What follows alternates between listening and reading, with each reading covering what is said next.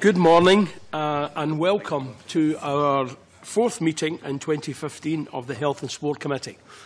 I would ask everyone at this point, as I normally do, to switch off mobile phones, as they often can interfere with the sound system. I would ask panel members and indeed people in the public gallery to note that you will see clerks and indeed members of the committee using tablet devices, which we're using to instead of our hard copies of the papers. Can I welcome also Patrick Harvey, MSP, who joins us for agenda item number 3. Thank you, Patrick. On agenda item number 1, I invite the committee to agree, please, to take item 5 in private. Item 5 is a consideration of an approach paper to the Commonwealth Games legacy. And we normally take these papers in private. Can I have the committee's agreement to do so? Thank you very much.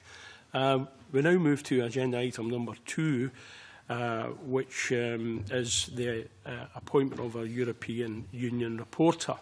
I have had an indication that Richard Lyle is happy to take on this role. Has the committee agreed that Richard Lyle shall be the committee's EU reporter? Thank you very much for that.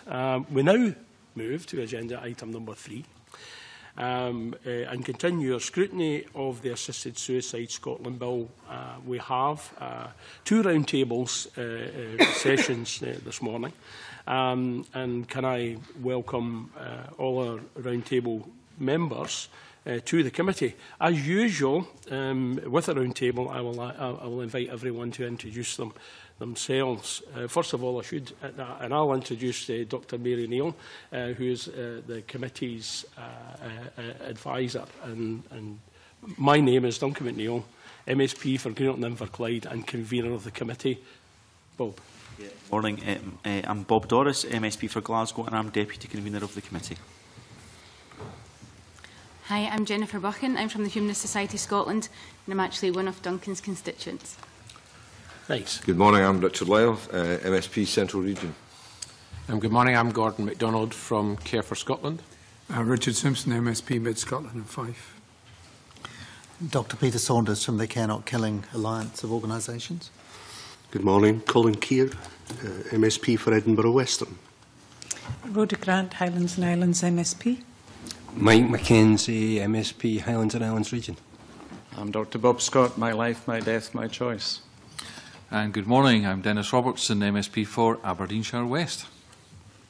Sheila Duffy, I'm a retired journalist and a member of Friends at the End. Nanette Milne, MSP for North East Scotland. Patrick Harvey, Member in charge of the bill. Thank you. Welcome again to you all. And I'll move directly to our first questions from Dr. Richard Simpson.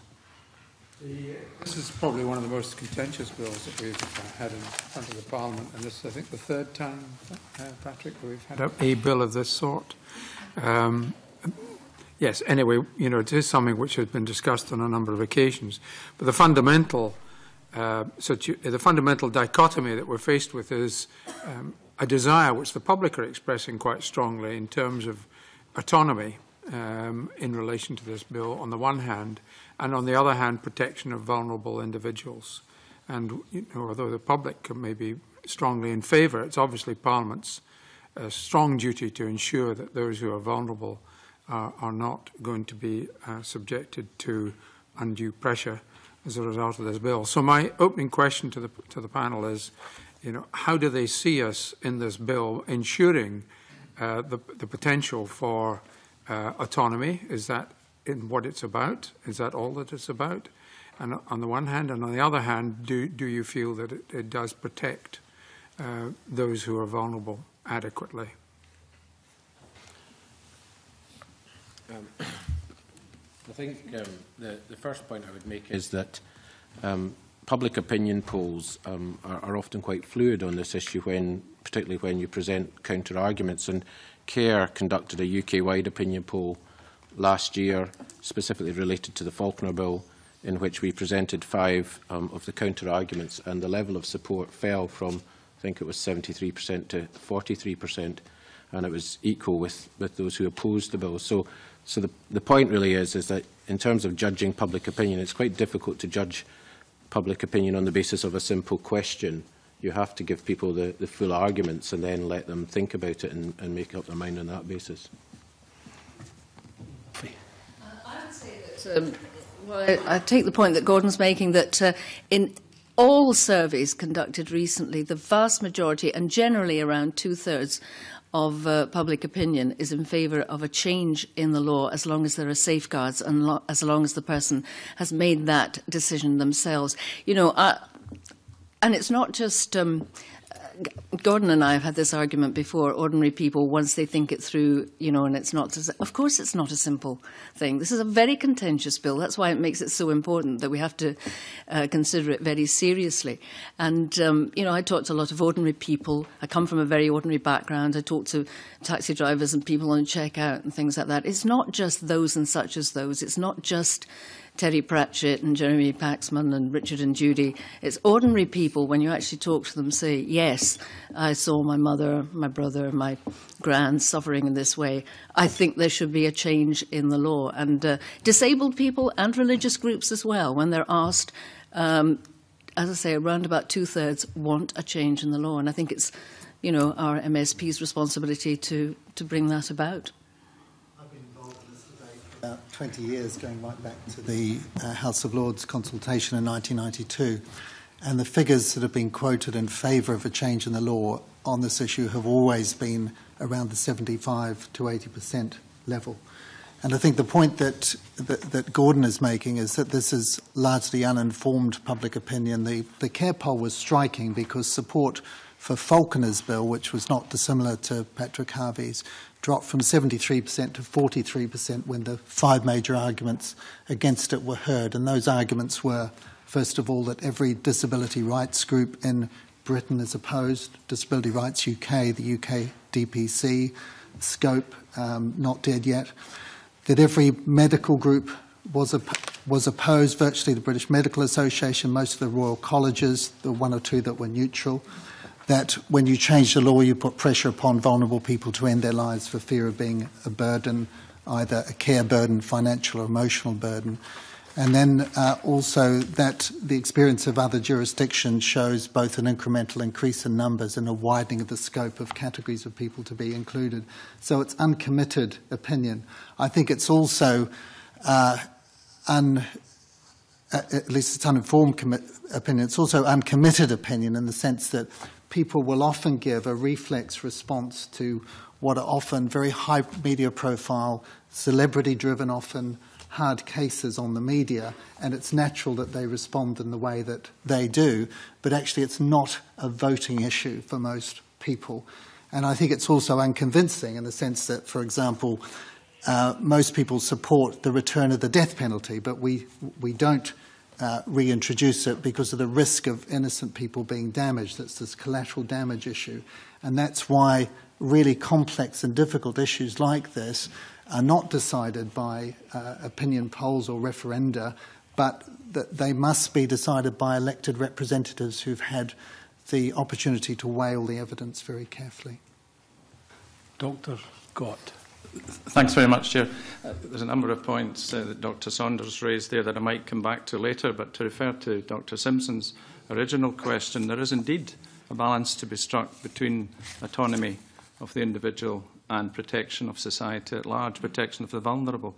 And we're in the fortunate position of being able to look to evidence from elsewhere. There is no evidence, for example, in Oregon, that theoretically vulnerable groups in society, the very old, the less well-off, the disabled, are more likely to resort to assisted dying than would be suggested by their proportion in society. So we believe that there is huge public support for this, that not only do voters support it, and clearly the poll showed 69% of them do, with 78% declaring that it's important or very important that this bill is passed. The concepts underlying the bill, though, which I think Dr Simpson referred to, in our view, are three.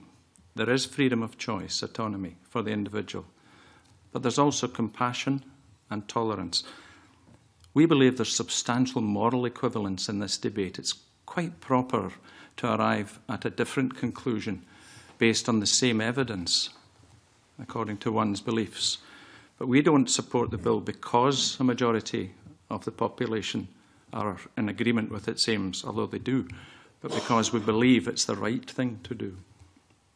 Could I just say on the disabled point, certainly the spokesmen for lots of different disabled groups are very vociferous and very critical of any change in the law. But the actual facts, if you actually look at the facts, Lord Lowe of Dalston, who is himself disabled, speaking certainly in support of Lord Faulkner's bill, referred to a YouGov opinion poll which was conducted amongst registered disabled people, and 79% of them, excuse me, 79% of those registered disabled people supported a change in the law to allow the terminally ill who were competent adults to control the time and manner of their death if they consider their suffering unbearable. And it's not just Lord Dalston, Baroness Brinton, who again is in a wheelchair, supported Faulkner's bill in the House of Lords.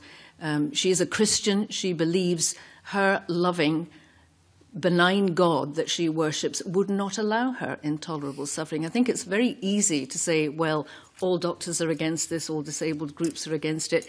The actual facts, when you look at when disabled people are asked and polled, is quite different.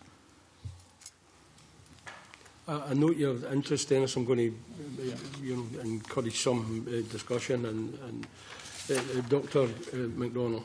On the issue of Oregon, the last time this bill was, or this issue was considered by the Parliament, the End of Life Assistance Bill Committee, which considered it, took evidence from Linda Ganzini from Oregon. And Linda Ganzini conducted a study which showed that 26% of people who were getting access to commit suicide in Oregon were depressed.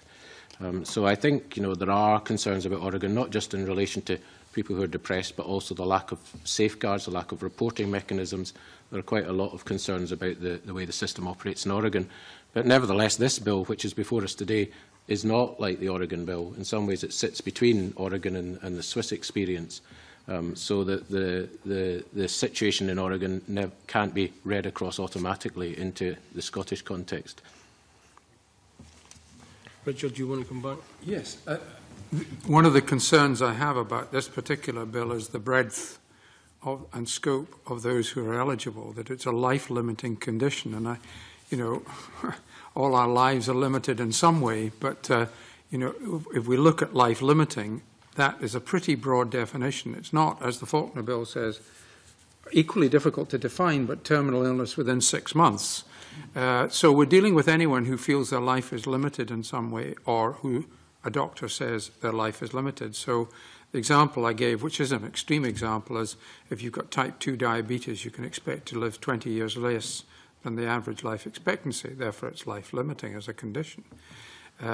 So my next question is, if we proceed with this bill, what measures should be taken to improve the situation so that it is focused on those for whom this may be an appropriate measure? Dr Scott. I would agree, Dr Simpson. I think there is room for improvement in the wording around this. The policy memorandum and accompanying notes to the bill makes the intention of the legislation clear, but the wording leaves me and many others, I think, in some doubt as to specifically to whom it's referring. Clearly the intention was not to say everybody with diabetes was eligible to immediately proceed. But yes, there is room for improvement in the wording there, and we would be happy to contribute to that. Anyone else? Dr Saunders and Dr Macdonald.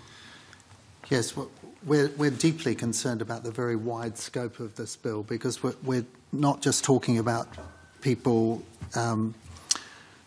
with terminal illnesses, but the fact is that most progressive conditions will have a life-shortening effect. So not just cancer, coronary heart disease, chronic obstructive airways disease, neurological conditions like multiple sclerosis, diabetes, high blood pressure, obesity, dementia, and many mental illnesses, and many also acquired and congenital disabilities will all fall within the remit of this bill.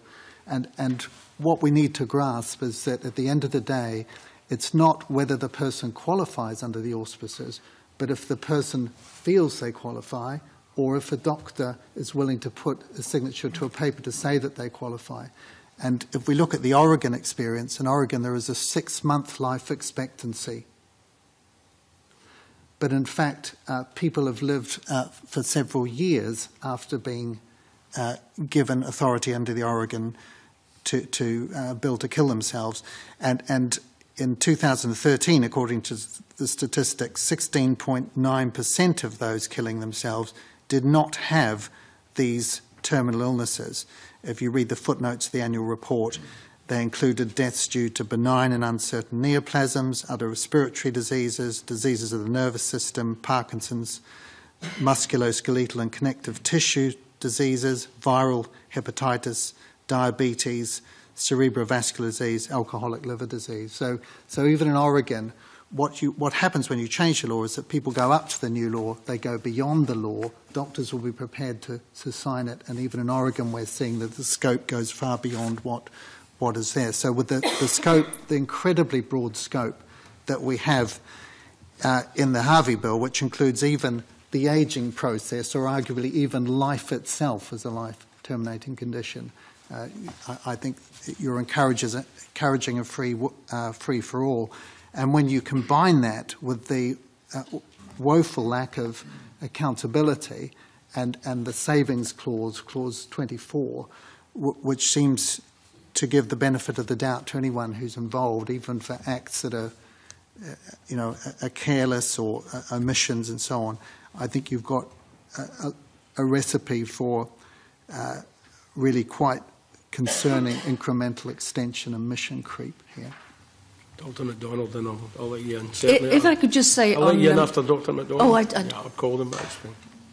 I think there is an issue of principle which Richard Simpson has touched on in his first question, which the committee needs to consider is, as a society, do we want to move towards sending a message out that some people's lives are not worth living because of the quality of life that they perceive themselves to have? Or do we say, well, no, we have a responsibility to protect those who are in a vulnerable position, who might feel a burden on family, on friends, on the NHS, who might, for whatever other reason, feel under pressure to commit suicide. So that's the fundamental issue of principle about the autonomy of the few versus protecting the needs and the interests of the many. But I think in terms of this particular bill, it's not just today, but in previous weeks you've heard evidence about concerns about the wording in this bill. The Justice Committee has come up with many concerns about the drafting of this bill. And my feeling is that this bill needs to be put in the bin. And even those people who would want to see this legislation or similar legislation come through should go away and draft another bill, because this bill is so full of holes that it needs to be dismissed at stage one. Sheila Duffy. Of Oregon and the inference that Peter Saunders made about, this, inferring a slippery slope. Once you do, allow a certain category of people to have an assisted suicide, then it broadens, then it becomes wider, then the slippery slope. Well, there's no evidence, of course, of that in Oregon. It's been in a law for 17 years. It hasn't been amended. It hasn't been broadened. It hasn't been changed in any way. Can I just go back, though, to the arguments, which I know are sincerely held by Gordon and Peter, that the status quo is much better than a leap into the unknown. Well, actually, the status quo is not working. The law is not working now, and it doesn't need me to tell you that, or Baroness Warnock in the House of Lords. The law does not work at the moment. It doesn't protect anybody. It's a fudge. And if you look at Keir Starmer had to make various pronouncements to try and clarify the Debbie Purdy case and things like that. Nobody accepts that the status quo protects anyone. It doesn't protect anyone.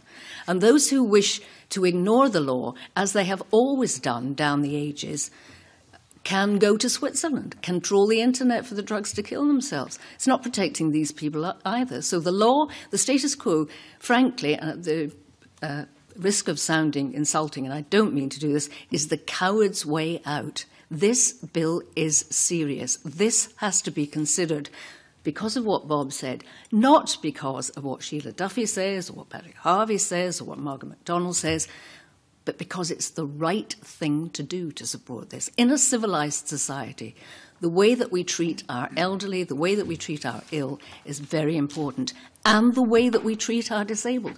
I will defend Gordon's right to the end to have maximum palliative care, maximum tubes, drips, oxygen masks, if that's what he wants for himself, his family, his members. I am arguing that we need choice. I don't want that for me. And in a civilised society where we regard and respect autonomy, I want my choice. Defend Gordon's choice. Gordon's choice is quite right. Of course we must have more palliative care. But we must also, for those who are at the end of their life, suffering intolerably, offer them this possible assisted suicide. I'll bring you in, Dr. Saunders. I'm going to bring Jennifer Buchan in because she hasn't spoken, but you'll get all the opportunity you need or you want. Jennifer. Thank you. We heard earlier that the general public aren't informed about the bill and how they feel about assisted dying because of celebrities and the media, and it's a knee-jerk reaction. It's not a knee-jerk reaction. This is the people who are, we want this bill to pass through, and that's 4 out of 5 people in this country have immediate personal experience of family members, friends who have suffered in such a great deal, in such a great way, that they didn't want them to go through that again. I'm actually a nurse, and I've worked in hospitals in the community, and I've worked with people who have dreaded the time when living for them becomes unbearable. I have sat on people's beds and held their hands, and they have asked me every single day for weeks, please, can you please help me to go? And you can't. You've just got to sit by their bed. And families who've come up afterwards and said, I can't believe the torture that my relative has gone through. That is the experience that people have in this country. That is why this bill has to pass. Dr. Saunders. I want to comment first on the current law, because we often hear that the law is a fudge or isn't working, but I think the law that we have at the moment in the whole of the UK, which gives a blanket prohibition on all assisted suicide and euthanasia, is clear and it's right and it is working. And the evidence that it's working is firstly that we see a very small number of cases going to places like Dignitas, about 15 to 20 per year from the whole of the UK. And you put that up against 500,000 deaths in the whole of the UK each year. It's an absolutely minuscule percentage. And the other evidence is that we see very few prosecutions. And the law is working because, on the one hand, the penalties that it holds in reserve provide a very powerful disincentive to exploitation and abuse and make people think twice. And at the same time, it gives discretion both to prosecutors and to judges to be able to temper justice with mercy in hard cases, if you like, to let the punishment fit the crime. It has, on the one hand, a stern face to deter abuse. On the other hand, it has a kind heart to deal compassionately with difficult cases. And the best kind of laws, the easiest laws to defend, are those which are very clear. For example, if you're defending a country, then it's far easier to defend the borders if they fall alongside natural geographical features like mountain ranges or rivers. Difficult to and in the same way, the laws that are most easily defended are those that have blanket prohibitions but give discretion to prosecutors and judges. That's the situation that we have at the moment in the UK. Once we change the law, and create exceptions, then we will find that people will push the boundaries. It's not about slippery slope. That implies a passive process. It's about incremental extension or mission creep. It's about individuals pushing the boundaries of a new law that allows these exceptions. And the problem is that the two major arguments used to advance this legislation, which are autonomy and beneficence, the problem is that those two arguments of autonomy and beneficence apply not just to physician-assisted suicide or assisted suicide, but also to euthanasia. They apply equally. Whether it's lethal ingestion or lethal injection, they apply equally. And they also apply to people who fall outside the already broad range of categories to be included within this bill, because there are people who do not have terminal or life-shortening conditions who actually would like to die for whatever reason. And once you create an exception for any people at all, once you create a right for some people, you're immediately, I think, setting yourself up for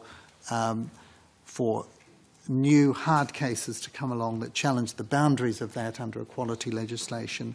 And as we've seen in places like the Netherlands and Belgium, you get a gradual weakening and broadening of the categories of people. So the best law to have is one which is clear, gives a blanket prohibition, but gives discretion to prosecutors and judges, as evidenced by the small numbers going to Switzerland and the very small number of prosecutions we have here. Colin Keir's asked for a question. I'm just saying this for Dennis. They've asked for a question supplementary on Dr. Saunders' response. Thanks very much, Convener. I've listened very carefully to what's just been said here, and I do understand the categories of people who are being discussed. However, the one group of people who obviously haven't really taken into view here are the ones who actually just go ahead and commit suicide in terms of numbers. You're talking about the people who go to Dignitas as being a small number.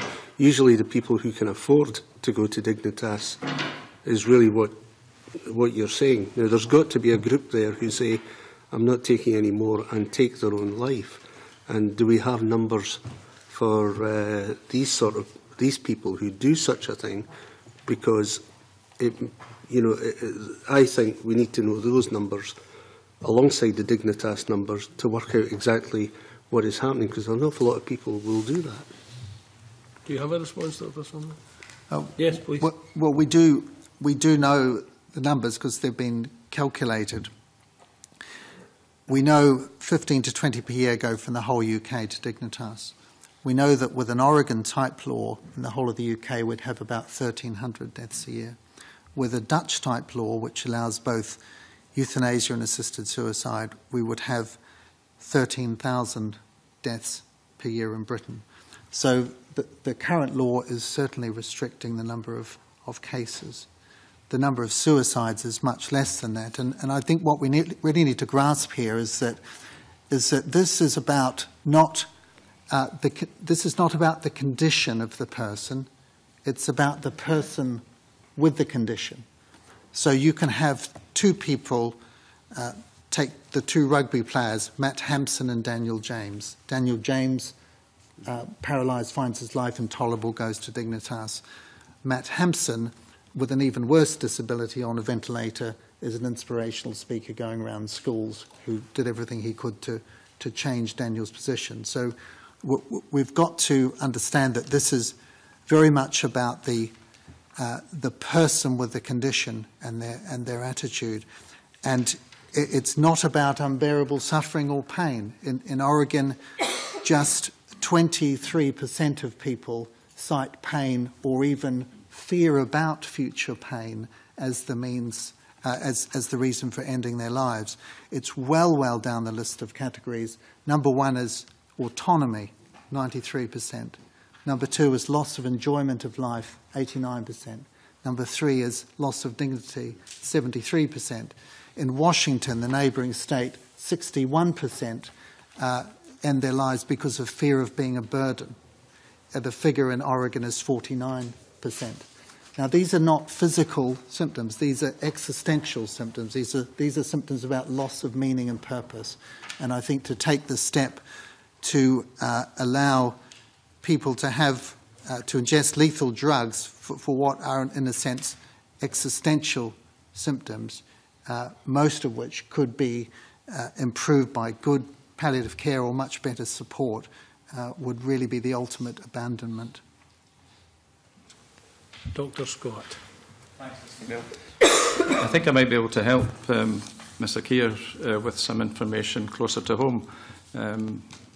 Figures extrapolated from research carried out in England by Demos through the coroner system would indicate that around 50 people a year in Scotland with terminal conditions choose to end their own lives each year at present. That's one person a week.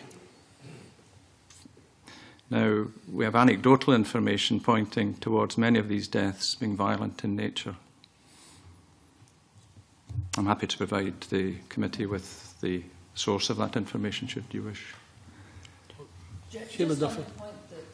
Peter Saunders made about the two rugby players, which is very relevant, is that it actually underpins what we are arguing for, and that is for choice.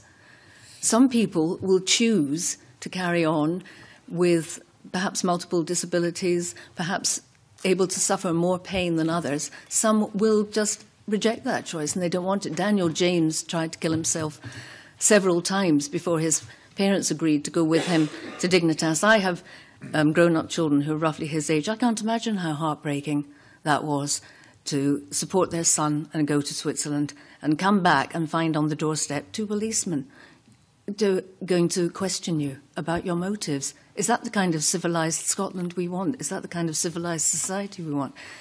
You know, we must protect our vulnerable, our elderly and our weak, but we must also give them choice over their own suffering, over their own future, and at the end of life as well. Dr. Macdonald. I mean, what this boils down to is the issue of autonomy versus the issue of protecting the vulnerable. We had a report in the press this week about a couple of cousins from Troon who went to Switzerland. For what reason? Not because, as far as the press reports are concerned, they were terminally ill or they had some sort of chronic illness, but essentially because they were feared being lonely. They feared being split up and sent to different nursing homes. And I think that the question we fundamentally have to ask is, are we content to move to a society where choice is the absolute public good? And therefore, because if that is the case, then you don't put a restriction on it. Sheila McLean has said in previous debates that I've heard her speaking at, she's argued for autonomy and for extending it to other groups, including euthanasia, because her founding principle is autonomy. And if that is your founding principle, then you should not be saying, well, it should be restricted to the terminally ill, it should be restricted to people with a chronic condition. Why would it be wrong for people who are lonely to go and commit suicide, or to be given assistance to commit suicide, which is what we're talking about? It's about the state, through the medical profession or through other professions, providing assistance to people to commit suicide. Now, that runs contrary to everything that Scottish Government and other public agencies' suicide prevention policies are about, which is saying, don't give up, life is worth living, it can be improved.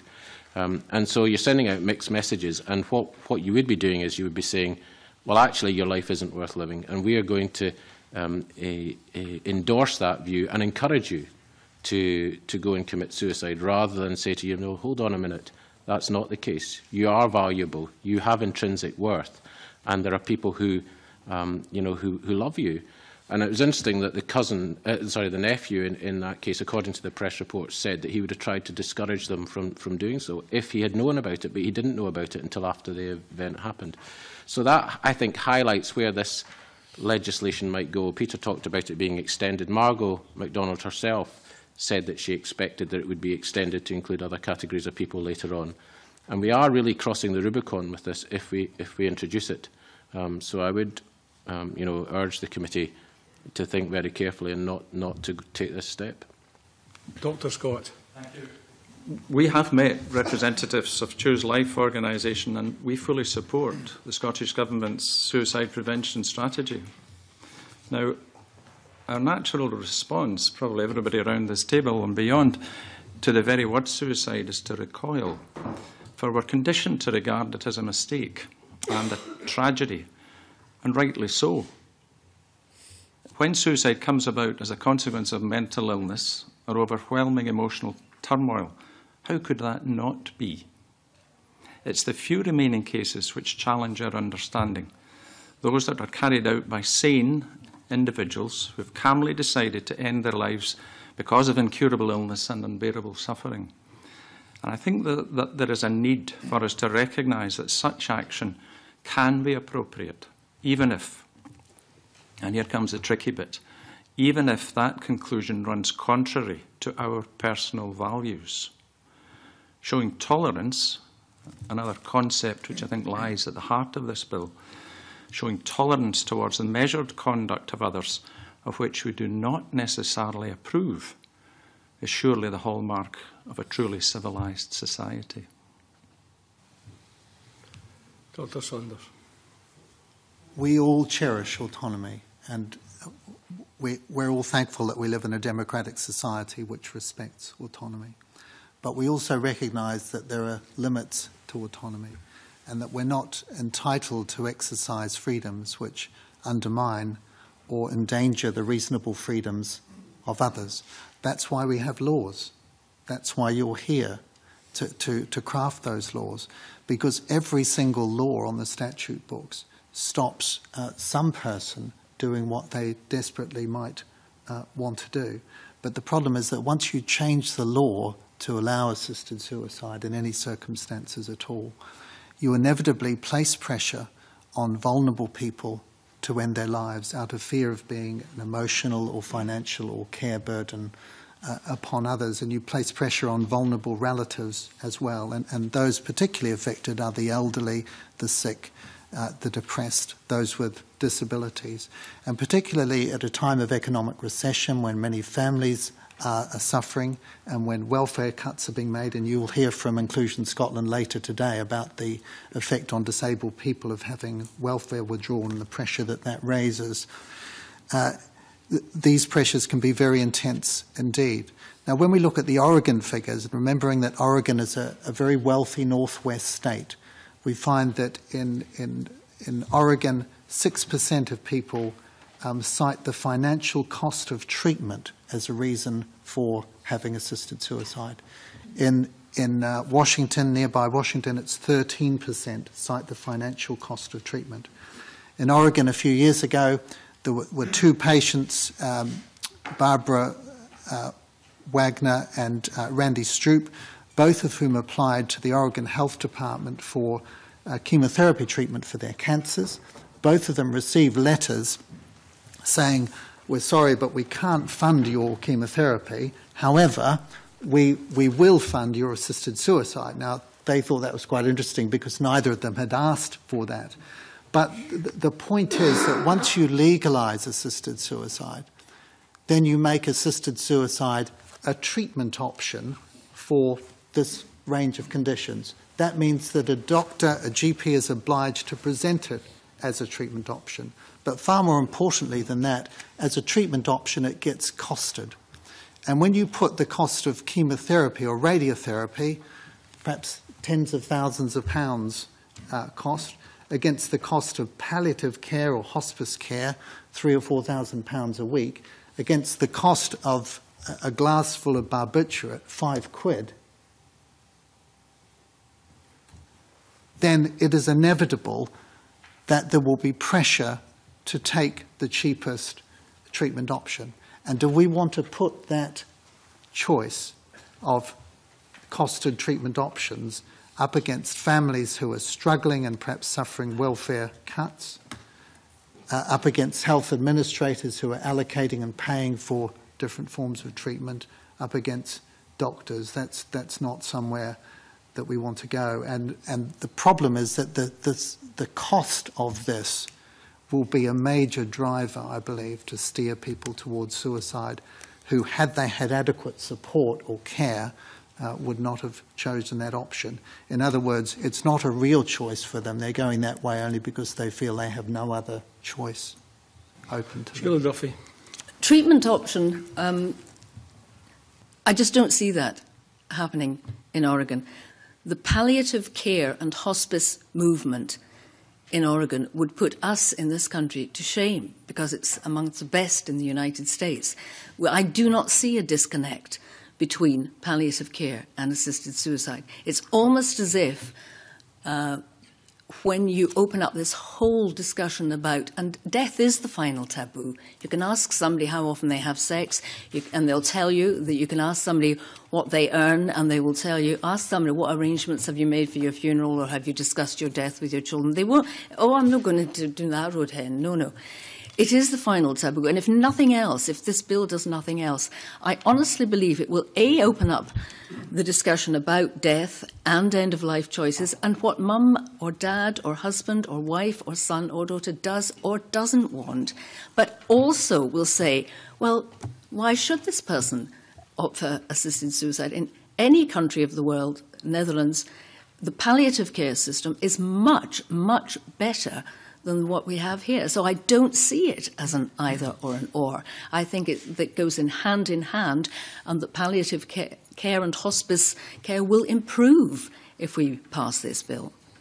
It's not, you know, given the evidence we've had, you know, I suppose that the treatment option and is that part of treatment. And the end-of-life palliative care, those who are involved in that, who do encourage talk about death and dying, and it's their job, they're almost completely opposed to this bill. You know, the hospice movement and others are, the evidence is very heavily against this bill. You know, why is it then that if you say that they're complementary, that suite of choices, that the palliative care and end-of-life people who are involved in that are almost, the evidence is heavily against the bill. You know, that's just... Very vociferous people who work in the hospice movement and the palliative care movement who are against this. But, I mean, Jennifer's a nurse. I mean, you've been at the coal face. I mean, what is the reality?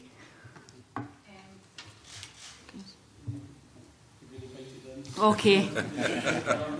Go for it.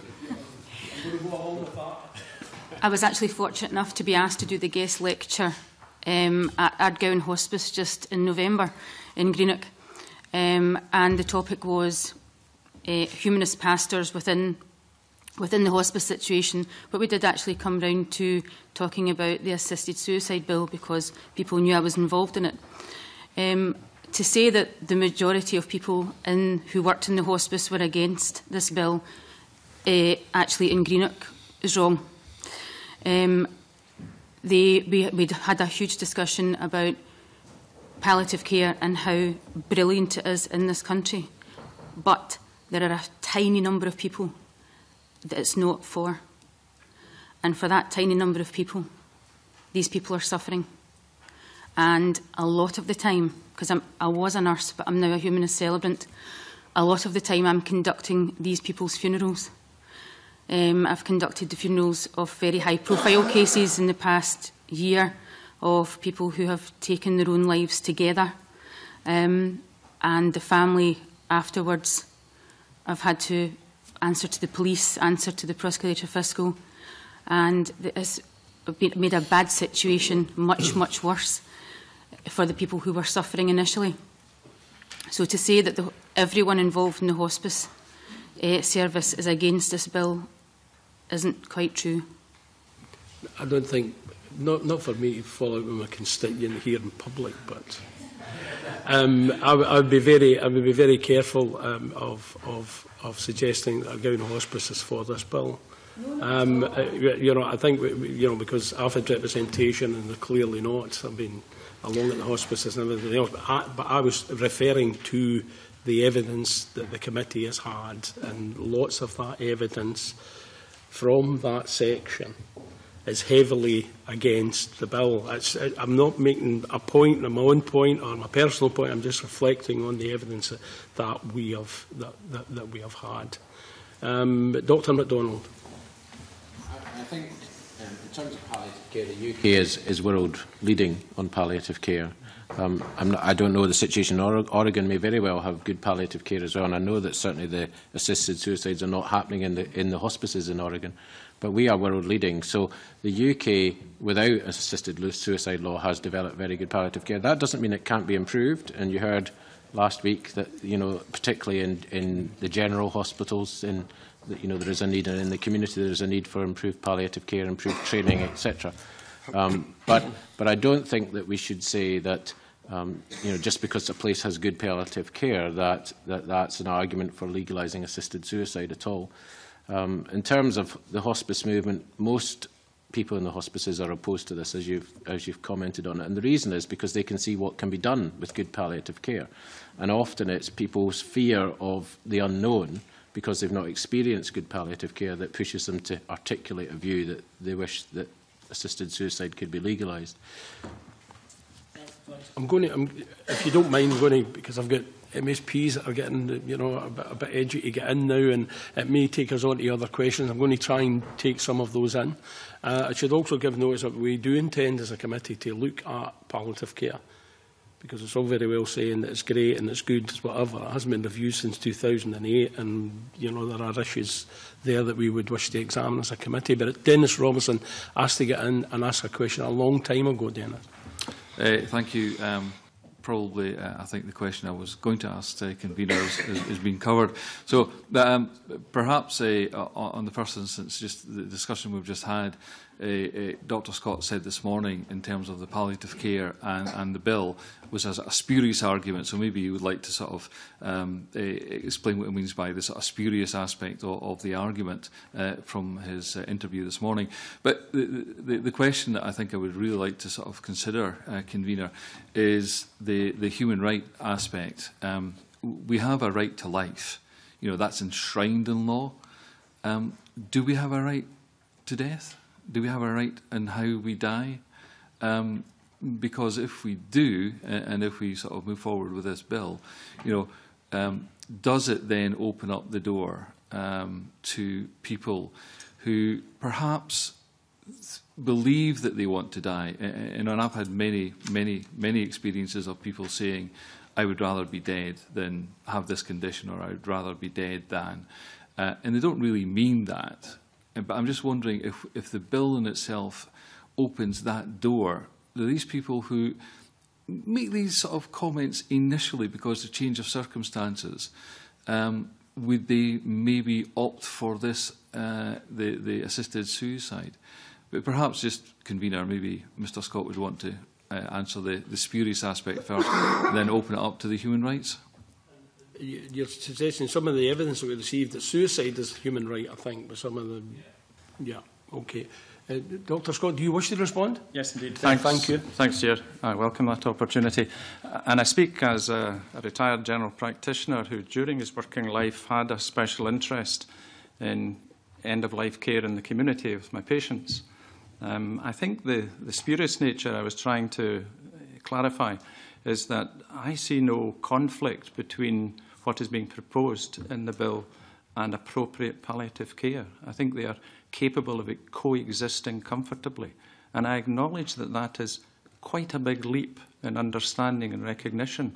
And I put my hand up myself and say that my position has changed. I didn't previously believe what I now believe to be the case. I was against this. But the weight of evidence persuaded me that it was appropriate for this to go ahead. Now, that is not an implacable position. I may, in the future, change my view back again if the evidence persuaded me, but at present it doesn't. This is an exceptional provision that's being proposed, not a routine part of medical care. Exceptional response to exceptional circumstances. Anyone else? Oh, sorry, Dr. Saunders. Just to come back to this issue of palliative care, we know that in all surveys, between 2/3 and 3/4 of doctors are opposed to a change in the law, and as I said, the BMA and most of the Royal Colleges are opposed. But what's always been striking is that when we look at palliative medicine specialists, it's disproportionately high. At the time of the Duffy Bill in 2006, it was 95% of palliative medicine specialists who were opposed. And I think we've got to ask ourselves why that is. Why is it that these people who spend all of their time with the kind of folk who would be regarded as being within the remit of this bill, why are they most opposed? And I think there are two main reasons. I think the first is that people dealing with the dying understand the vulnerability of dying and disabled people in a way that other doctors don't, because they're spending a lot of time with them. They understand the family dynamics, the subtle pressures that families can put on people. They see their vulnerability. They see them often making choices because they feel they have no other choice, and they recognise the need for legal protection for people. But the other reason is that palliative medicine specialists know exactly what to do with all kinds of different symptoms, whether it's physical symptoms like pain or nausea, whether it's feelings of social exclusion, whether it's spiritual problems of lack of meaning and purpose. They're trained specifically to deal with these sorts of things. And it tends to be that a lot of the push for the change in the law is coming from the worried well rather than from really sick people. In fact, the percentage of people who are dying who want euthanasia-assisted suicide is much lower than the general population, and that's because when people see the care that they can have and experience good care, they change their minds. You'll recognise my accent's not Scottish or English. I come from New Zealand. And one of my colleagues in New Zealand looked after the president of the Voluntary Euthanasia Society there in his final days with a terrible cancer that was very difficult to control the symptoms of. And this man never, ever requested it right up until the very end that anyone would prompt him, because he saw the care that he could give. In fact, he was quite anxious that because of whom he was, someone might do the deed for him. Rob George, who is one of the leaders of the Association for Palliative Medicine, works for speaks on behalf of our movement, says that in a lifetime of managing 20,000 cases of dying people, he could count on the fingers of his two hands the number who had persistent ongoing requests to end their life or to die. In other words, the overwhelming vast majority, once they experienced what good care was, wanted assisted living, not assisted dying. They wanted care until they died, not an assisted death. And the question that we're left with is, do we change the law for this very, very small group of desperate and determined people? Do we change the law to allow them to kill themselves? And the argument is a balance of harms. No, we don't, because it would simultaneously remove legal protection from a much larger number of vulnerable people. Sheila Duffy wants to come in as well, Dennis, and then, of course, I'll get back to you. Yeah. Just on the question of most doctors and most medical health care professionals are against this. It is very difficult if you're a practicing doctor to come out and say, I'm in favour of this, because you do get labelled Dr. Death. The actual statistics, though, I think prove that there are lots of doctors, retired doctors, Charles Warlow, Graham Cato. I mean, I've got a list a mile long that I can tell you. I'm old enough, sadly, to remember when doctors were bitterly opposed to the introduction of the National Health Service. Bitterly opposed to it. We will go to hell in a handcart. Free care, free health care for everyone. Are you mad? Who today would not defend, albeit with all its faults, our wonderful National Health Service? You know, doctors, this is too important, frankly, to leave to doctors. And I actually don't believe that most doctors are opposed to it. Many of them have to sit on the fence. There's no doubt. Some are, of course some are opposed to it, and I respect their views as well. But, you know, this is far too important to leave to doctors to decide to. Gosh, Bob, I'm sure you find today it's more, you've said to me, when we've been talking about this, it is more difficult today to get a good death than it was when you trained as a young doctor, because doctors have to look over their shoulder in case people climb on them. Dr. Scott, I think that's your cue. Thank you, Chair, and thank you, Sheila. I would maybe broaden it out just a touch and refer the committee to a 2011 survey, and I apologise for these statistics. The same information is used by both sides in this debate, but for what that's worth, here goes. There was 1,000 GPs in the United Kingdom surveyed, asking them what they would want to happen to them were they to find themselves in a position where they were suffering intolerably. And it fell neatly into three compartments. 1/3 said that they certainly would wish to have the option of assisted dying. 1/3 said, no thank you. And 1/3 said that they didn't know what they would do. So to present the medical profession, including palliative care specialists, as being uniformly against this is a misrepresentation of the reality. And if I fudged that on a personal basis, my apologies. Dr. Macdonald, and then I'll get back to Dennis. The use of the term intolerable suffering is not neutral, let me put it that way, and it's also not well defined, of course. I wanted, though, to comment on the issue about human rights. You're right, there is a right to life in ECHR, and that right to life is a foundation, really, of human rights. And it didn't come from nowhere, of course. You know, the ECHR came out of a context in which that right to life had been grossly and systematically abused. There is no right to death, and the European Court of Human Rights has always refused cases that have been brought to it on that basis, or right to control death on the circumstances of death. Death is an inevitability. In some ways, it's not something that people would wish a right to, or most people would wish a right to. People would wish to avoid it. And we have to be aware of the fact that, you know, where people seek to control the timing and circumstances of death, that the fallout of that may very well be to deny other people their right to life.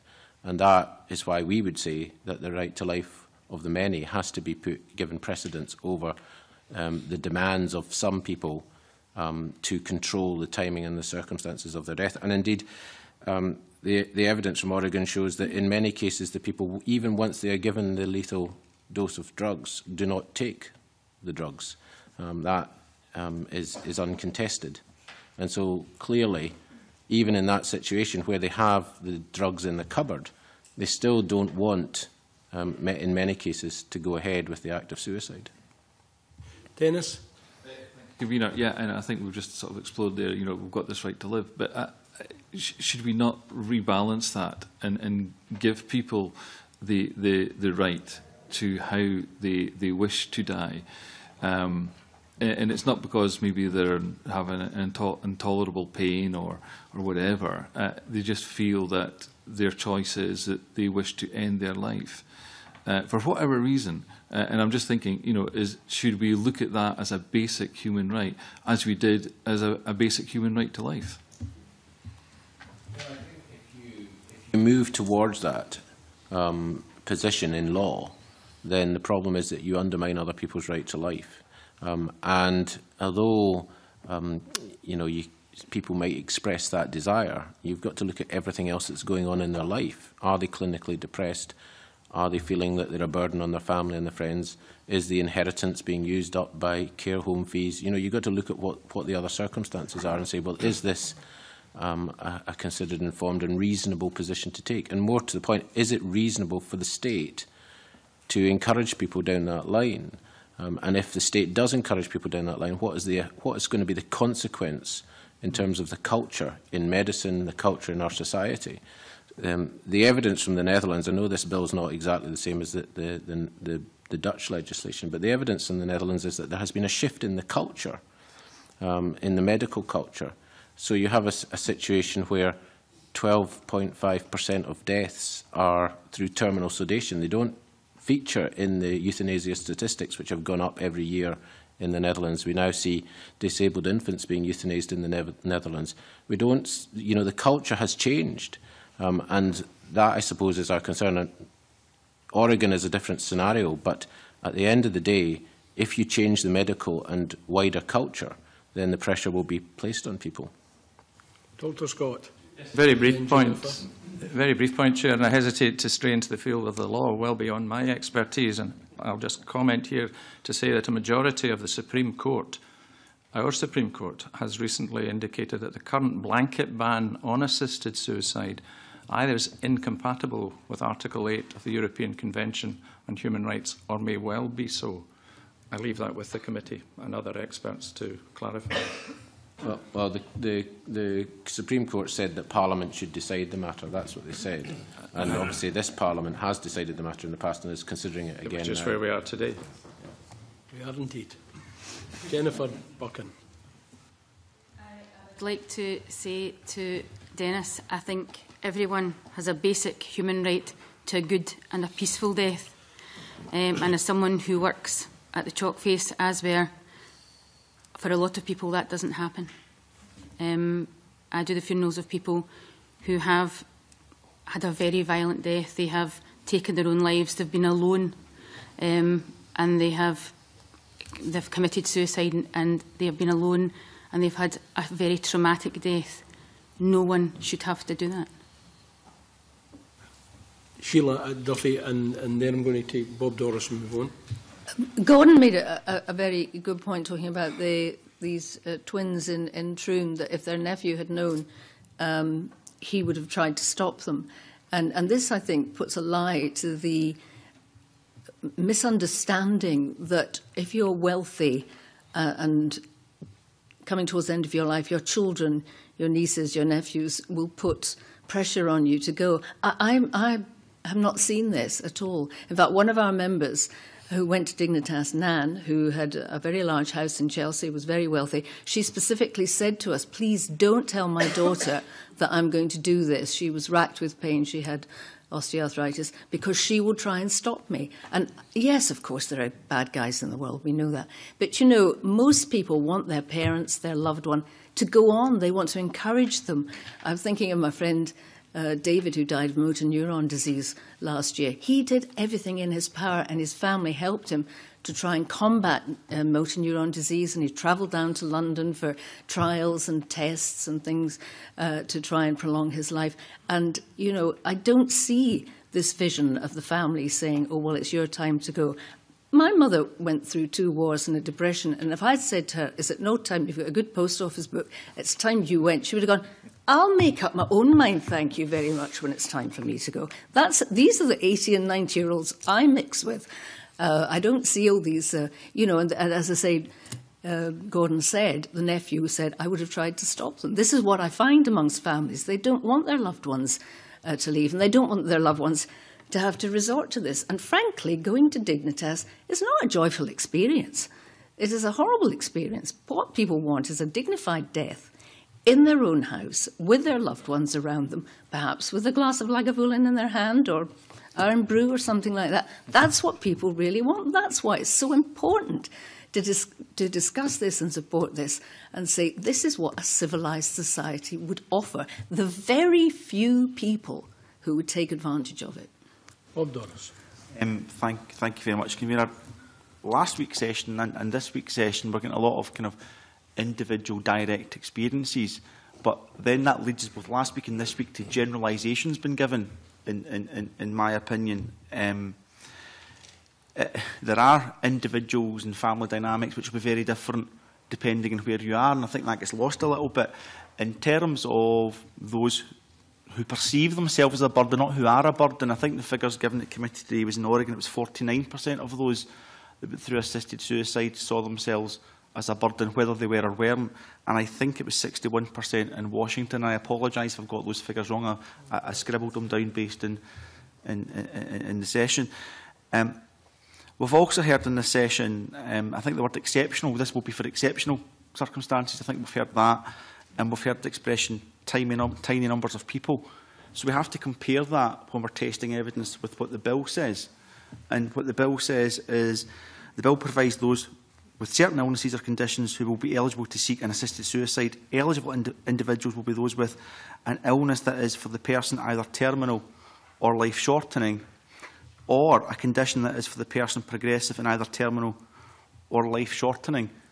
That doesn't sound like tiny numbers of people to myself, and I would be interested to know if anyone's done projections for how many people, in theory, not in actuality, would fall within that scope. I think that's important to know, because we have to test that against tiny numbers of people and exceptional. And for it to get to tiny numbers of people and exceptional, we also have to look at, if this does become law, and it could become law, is whose job would it be to offer the treatment choice? And we've heard of that before. If someone goes to their GP and he goes, this pain's really bad, I'm not sure if I can go on, should that GP be duty bound to say, well, one of your treatment options are, if you go to the pharmacist and you have a chronic pain management and pharmaceutical review and you say, this just isn't working for me, should the pharmacist have to say that? If you've got a nurse specialist dealing with your condition, should they have to say that? For many conditions, there's managed clinical networks and treatment options and choices along the way. Should it be part of that managed clinical network? I think that's important to know. I don't think any of that's particularly within the bill. And when any law is passed, you normally need some form of public information campaign to make people aware of their rights. I don't use the expression advertising, that's not what I mean, but people have to be aware of what rights they can exercise, and this would be a right if passed into law. So who would make people aware of those rights? Who in the medical profession should have to make people aware of it? And is there a danger, irrespective of people's views here, and I respect there's various different views here, are there dangers if we don't clarify the roles and responsibilities and the balances and whose job it is to inform people, and whether that could compromise or conflict certain individuals involved in people's care? And I've deliberately not mentioned palliative care as part of that, because I think that was well aired last week. Lots in there. As someone who gets phoned, I would say virtually every week, from the media saying, have you got somebody who's going to Dignitas? Could we follow them? Could we follow their story? And sadly, it is the Freddie Starr ate my hamster syndrome. And I come from that background and I don't defend that. But what we do find is that the press generally will report, perhaps over-report, what is happening, what is available. This is a complicated bill. I mean, I've spent the last year of my life reading it and rereading it and thinking, oh my God, how are they going to catch us out today, or what am I not going to be able to answer? And it's a bill that could well be amended. But basically, I have no worry about this. You know, the people who live in Govan, the people who live in Castlemilk, the people who live in Hilton, the people who live in Dundee won't be able to understand this. They won't be informed about their choices. The bill is very clear. You have to make your own declaration. It's not as if you go to your doctor and your doctor says, oh, I think this is for you. It's not as if you go to the pharmacist and the pharmacist. This is something that people will make a pre-declaration. They will have decided for themselves. And very ordinary people, you know, do take their death very seriously. And as you get older, you take it more and more seriously, I can assure you. That it's not something that you wake up one morning and say, oh, this is really painful, I'm now going to end it all. Most of the people I've known or met who've gone to Dignitas or taken their own lives have agonised about this, sometimes for weeks, months. I'm not worried about the information. I think the information will go out through the press and through debates and public events, that people will understand what is available, why it's available, and the safeguards that there are for those who have misgivings about the bill. Dr. Saunders. I think we need to be very clear here that we're not talking about a right to die. We're talking about a right to kill oneself, to have help to end one's life. Now, that's a very, very different thing, because in order to give somebody a right to end their life, you need to give somebody else the power and authority to be able to make that happen.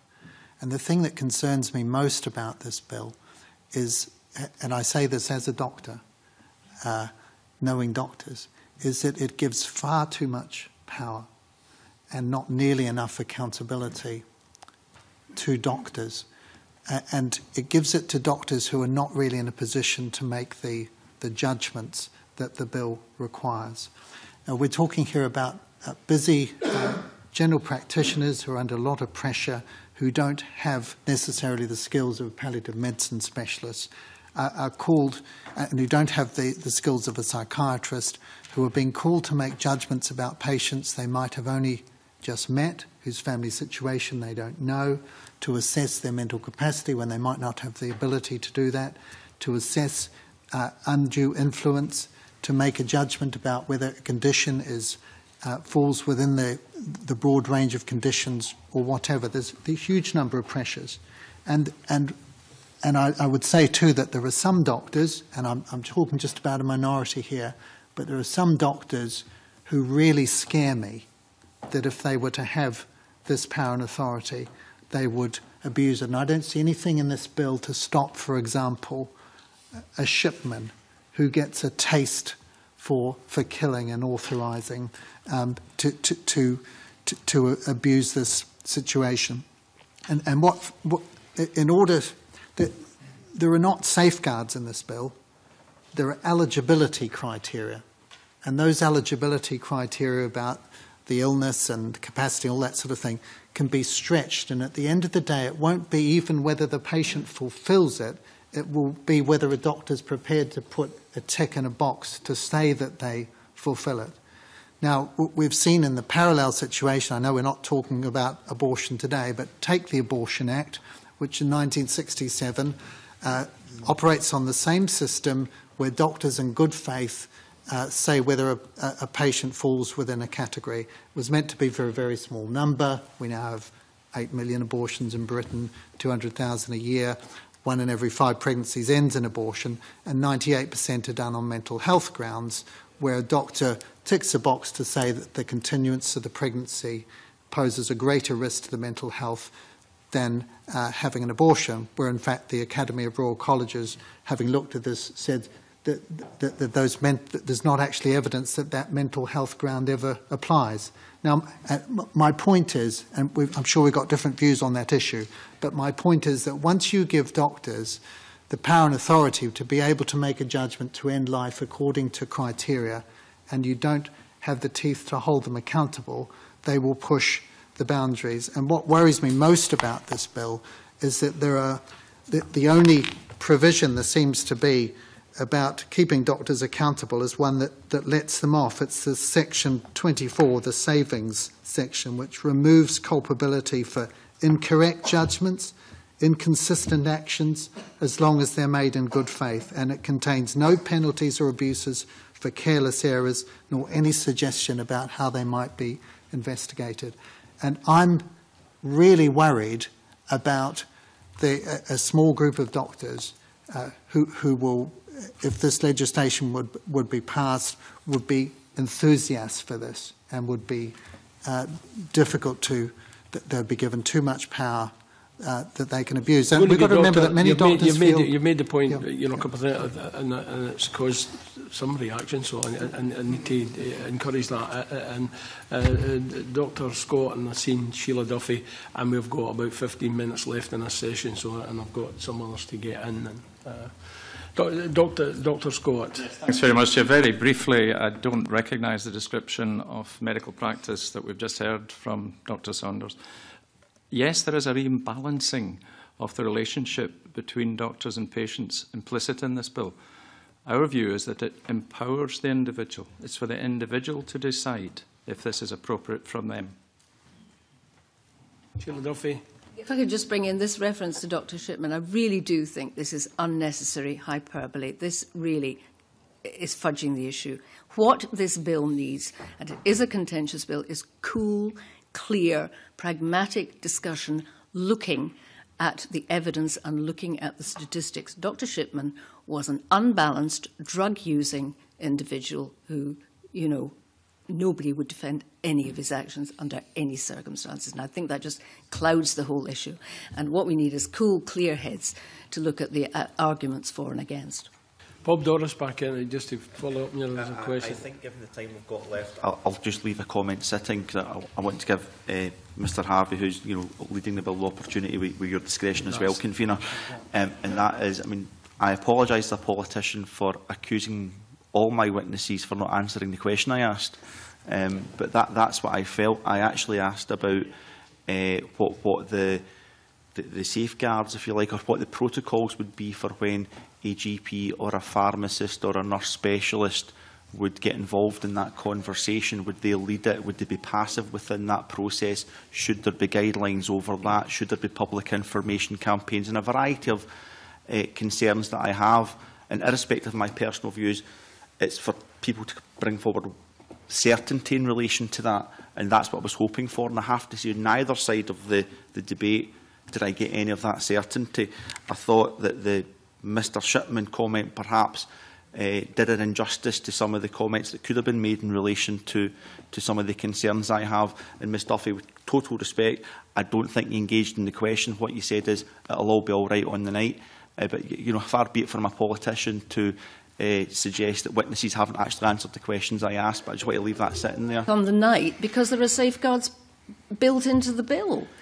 You know, the person has to raise the matter themselves. At the moment, if I go to my doctor and say, I'm in intolerable pain, I want assisted suicide, he or she will turn around and say, this is something I can't discuss, please don't even raise this. At least, if we consider this bill, then individuals will feel free to discuss with their doctor or their healthcare professional what their own feelings are.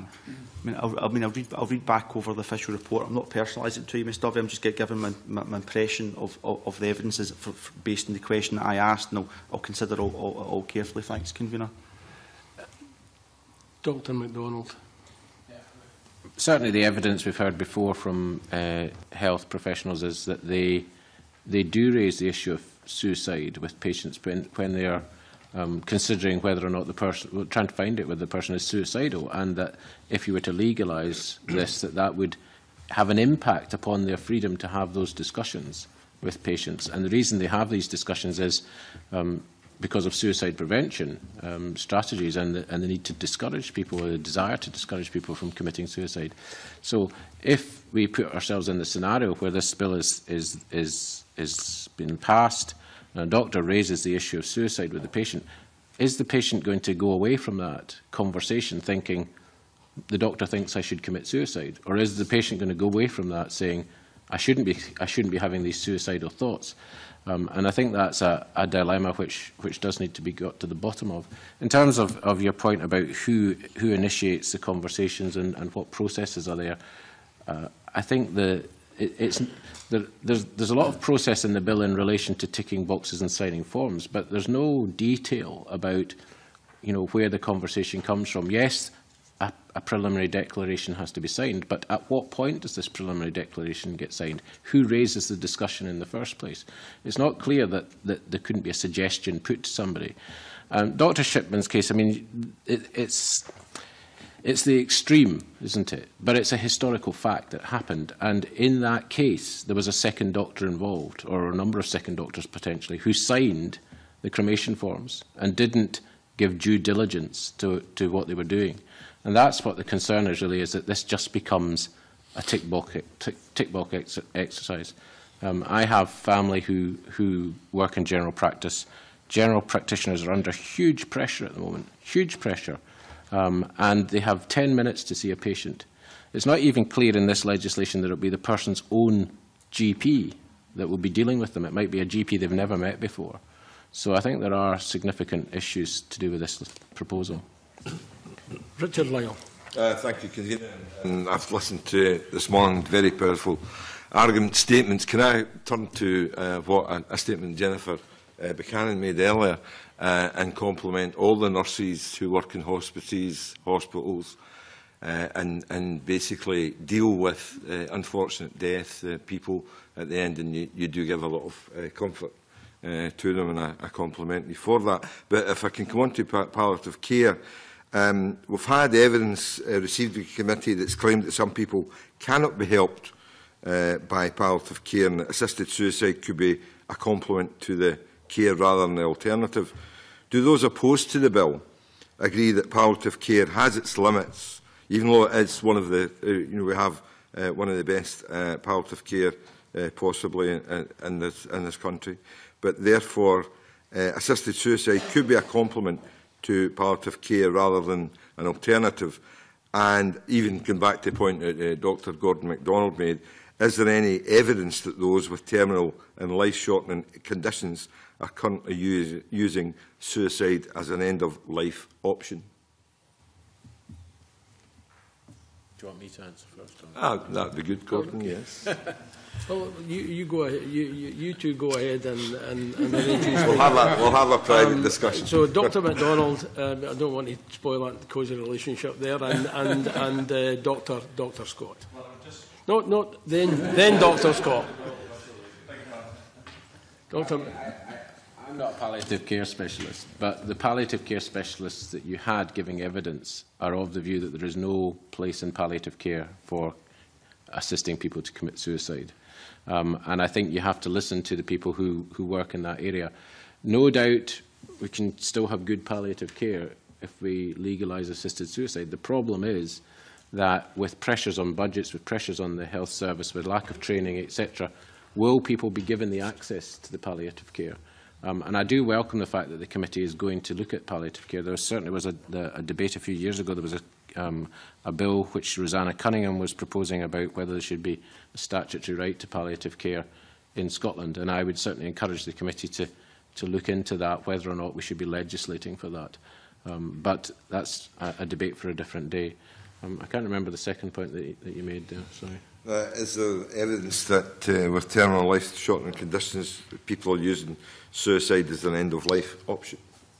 Well, no doubt Sheila would be able to quote you a list of people for whom she would say that was the case. But fundamentally, the question we have to decide is if some people are wanting to choose that option, what is going to be the negative consequence on other people? And if there is going to be a disadvantage to other people in terms of putting them in a position where they feel under pressure, either internalised pressure or external pressure. And we heard last week from, I think it was Baroness Finlay, about the case of the elderly lady who was being visited by her relatives, and then they stopped visiting her, and the reason they stopped visiting her, the elderly lady indicated, was because her life insurance policy had run out. You know, so there are concerns about that, and it is a balance here. Ultimately, you know, suicide is not a criminal offence, or attempted suicide is not a criminal offence in this country, but in Scotland. But assisting somebody to commit suicide is, and we would say that should remain the case. Dr. Scott. Thank you. Yes, Mr. Lyle, I would repeat what I said earlier, that the evidence is that one person per week in Scotland who is terminally ill is committing suicide. That's at present. That's an extrapolation from figures in England. The other point I think that's important to recognise, that with regard to palliative care, is that nowhere in the world, most recently the province of Quebec, which has enacted legislation to allow its citizens to manage their own death in one form or another, has in the light of experience seen fit to repeal those laws. And if the impact of the laws is so dreadful as the opponents to this legislation would have us believe, I wonder why that hasn't happened. Quebec has introduced legislation that combines palliative care and assisted dying. It's possible. Dr. Saunders. The Quebec has, yes, but has not yet been enacted, and it's being challenged as well. I mean, we could look over the border at the US, where there are two states, Oregon and Washington, which have changed the law to allow assisted suicide. But we must remember that there have been over 120 attempts to change the law in other states, and all of these have been defeated. And Oregon and Washington only changed the law on the basis of a referendum. Whenever it's been debated in a US state parliament, it's been defeated, even in those states which politically you think would have a balance which would be more open to this kind of thing. With regard to palliative care, we've got to remember that palliative care involves not just relief of physical symptoms, but physical care, social care, spiritual care. It's total person care. And we know that when people have their physical symptoms and their physical, social and spiritual needs properly met, that requests, even in countries which allow euthanasia or assisted suicide, are very, very rare indeed. And so that must put the onus on us to make sure not just that the very best care is available, but that it's made accessible to people and affordable to people. Having said that, yes, there are a very small number of people who, despite all of the best palliative care, will still want to end their lives. But as I said earlier, the overarching reasons for them wanting to do that are existential rather than physical. It's about loss of autonomy, loss of enjoyment of life, loss of dignity. And there are many other people in this country who are not terminally ill or suffering any life-shortening condition who want to end their lives. Most suicides do not involve people who are terminally ill, and they're wanting to end their lives for exactly the same reasons about loss of enjoyment of life, loss of dignity, and so on. And I think we have to be very careful about the messages we're sending. We know about the dangers of suicide, contagion, the Werther effect, and so on. And it's very, very difficult, on the one hand, to run an effective suicide prevention strategy, and on the other, to promote the idea that that assisted suicide is actually a treatment option or an acceptable choice that we want to affirm for people who are wanting it, regardless of whether they're sick or not, for reasons of loss of enjoyment of life. I think that's a very dangerous road to go down. So we have to accept that with the kind of law we've got, giving a blanket prohibition, stern face, kind heart, discretion to prosecutors and judges, there will be some desperate and determined people who are not able to end their lives. But that's, I'm afraid, the price we have to pay in a democratic society in order to protect the much larger number of vulnerable, disabled and elderly people. I'm anxious to get Rhoda Grant and need to get Patrick Harvey in and give him some time at the end. Rhoda, please. Thank you, Convener. Can I refer members to my register of members' interest? I have an intern from CARE and also from Inclusion Scotland on the next panel, so I want to put that on the record. Can I ask witnesses about conscience clause? We've had some evidence on this previously where the bill doesn't have a conscience clause, and we've been told that that is not devolved and we can't have that on the bill. Could I ask witnesses how they would deal with this to ensure that people were able to opt out if they didn't want to take part in the bill in the future? Anyone? Dr. Scott, Sheila, Duffy, I see. Anyone else? Okay, Dr. Scott. Thank you, Chair. Our understanding is indeed that the bill doesn't include a conscience clause, as it's beyond the powers of the Scottish Parliament to put that in. However, it's clear in the policy memorandum that no doctor should be compelled to participate in the process, and it's well nigh certain that the General Medical Council, were this bill to pass, modify its regulation and standards to doctors, taking into account the possibility of doctors not taking part in any part of this process. Sheila Duffy, do you... I think Dr. Scott's answered the question there. Dr. Macdonald? I mean, if there's not a conscience clause on the face of the bill, then there isn't legal protection. And it's not beyond the competence of the Scottish Parliament to engage in dialogue with Westminster, even post-referendum, to ensure that there might be a conscience clause. So I think that, you know, it's not acceptable just to say there's no conscience clause and we can't legislate for that. There has to be a conscience clause in legislation, and it has to be a robust conscience clause. The issue about other jurisdictions was raised.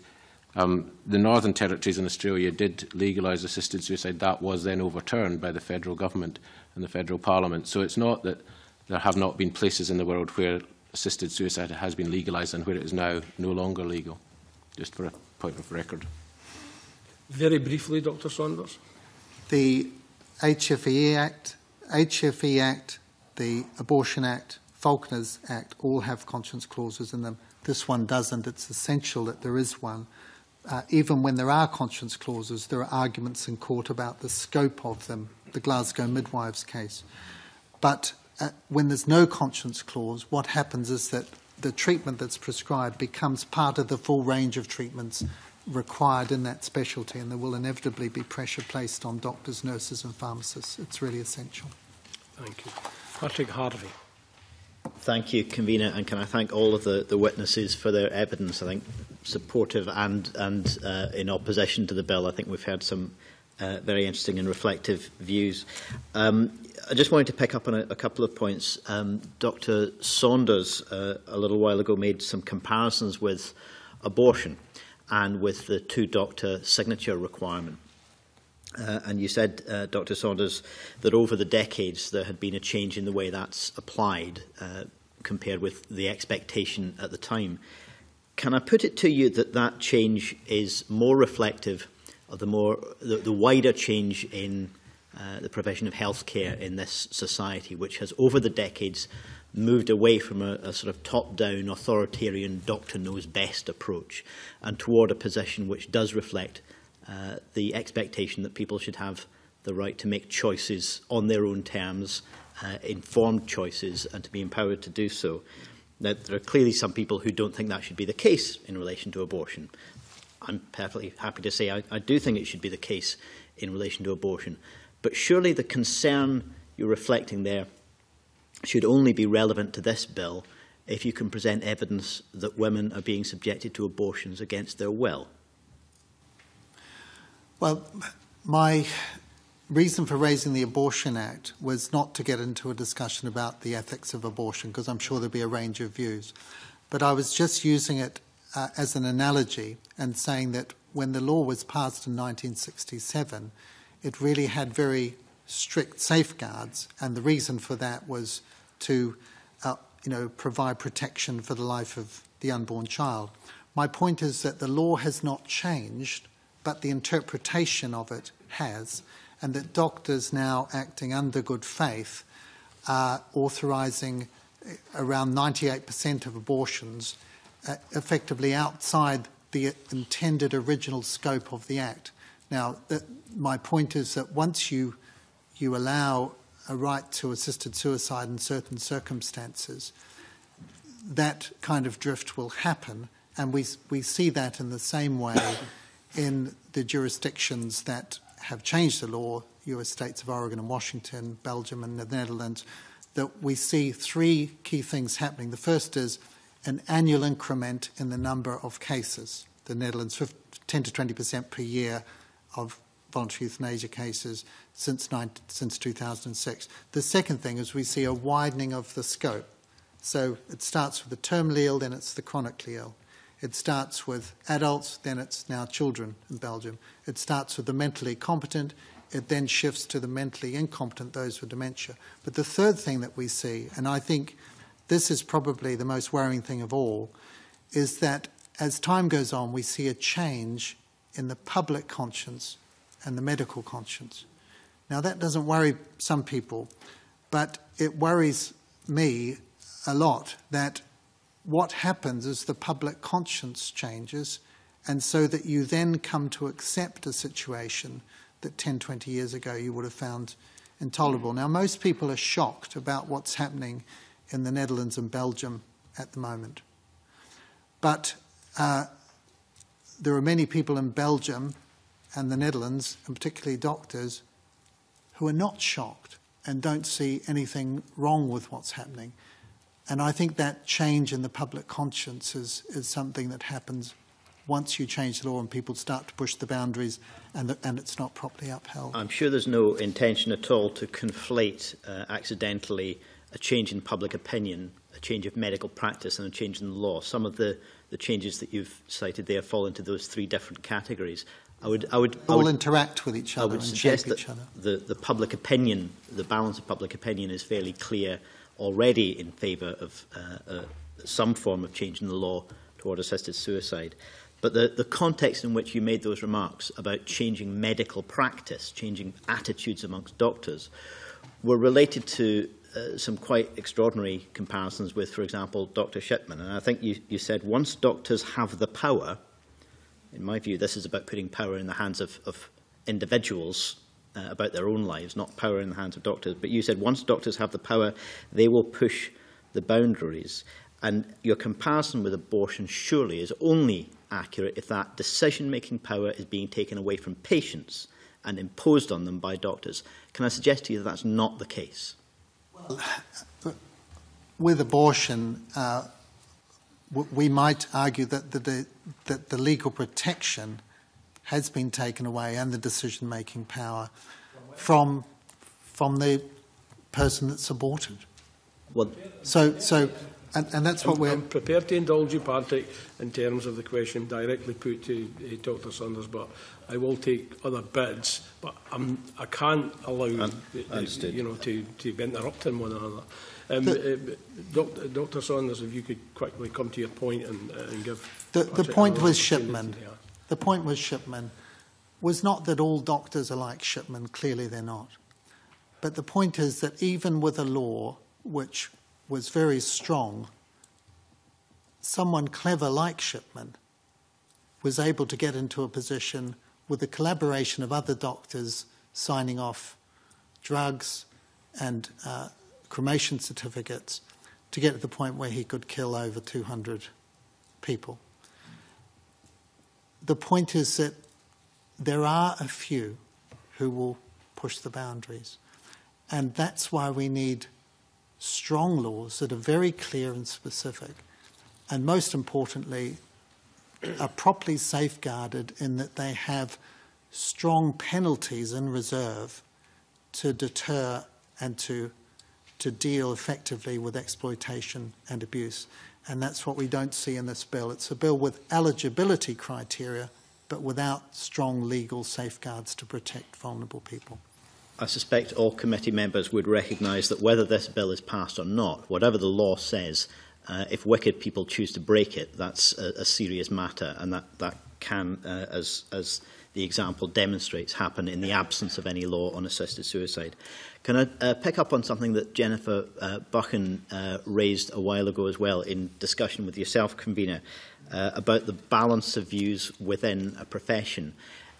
Is it the case, would you agree with me, that the range of organisations which represent, for example, medical professionals, lawyers, palliative care practitioners, in many cases those organisations will take a position against a change in the law. That's not necessarily reflective of the balance of views of people working in those fields. Is that the point that was underlying that discussion that you were having with the convener? That's exactly right. Within every organisation that has discussed this, even to the point where I had a member of the clergy come to me the other day and said, I hope all goes well at the committee meeting. And I said, that's great, thank you. He went, because I support the bill, but I can't say that I support the bill. Do you think that simply relates to the fact that organisations and the stance that an organisation collectively takes is part of the cultural norm, part of the status quo, and perhaps some organisations, not to make this as a criticism, but just a reflection of the way decisions are made collectively by organisations, might be inherently conservative to the status quo? Yes, definitely. I wonder if there are any other views on that matter. I don't know if there's any others. A great surprise that there might be some people who are members of the BMA or members of the Royal College of General Practitioners who might be in favour of this bill, or members of the Church's clergy in the Church of Scotland. You know, we live in a free and democratic society where people come to different views.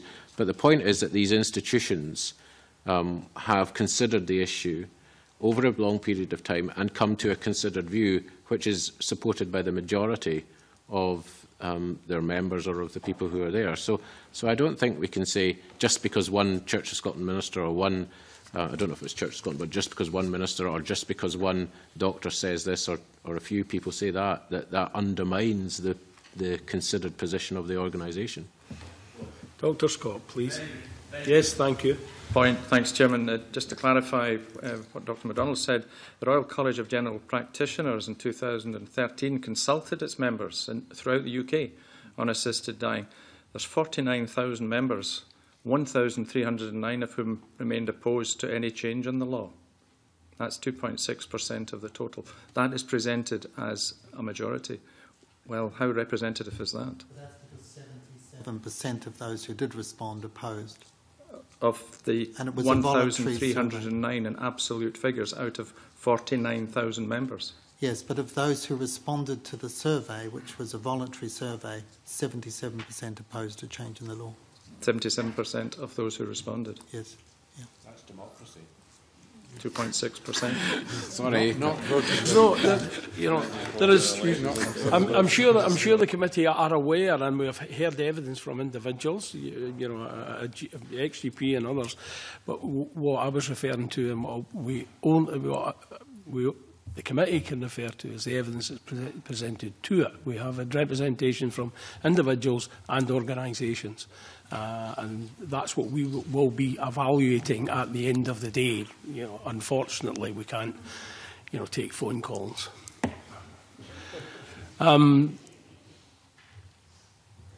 Patrick, if you wish to ask any other questions or put another one, then I'm happy you should do that. You're very tight for time, convener. I think that the latter point about the difference between consultation exercises, democracy and overall balance of public opinion is probably, it speaks for itself, and given the evidence we've heard, I think we understand the difference. Okay, thank you. Thank you all for your attendance, your valuable time, your written evidence. Thank you very much indeed. We're going to break at this point, suspend at this point, till we set up for the next panel.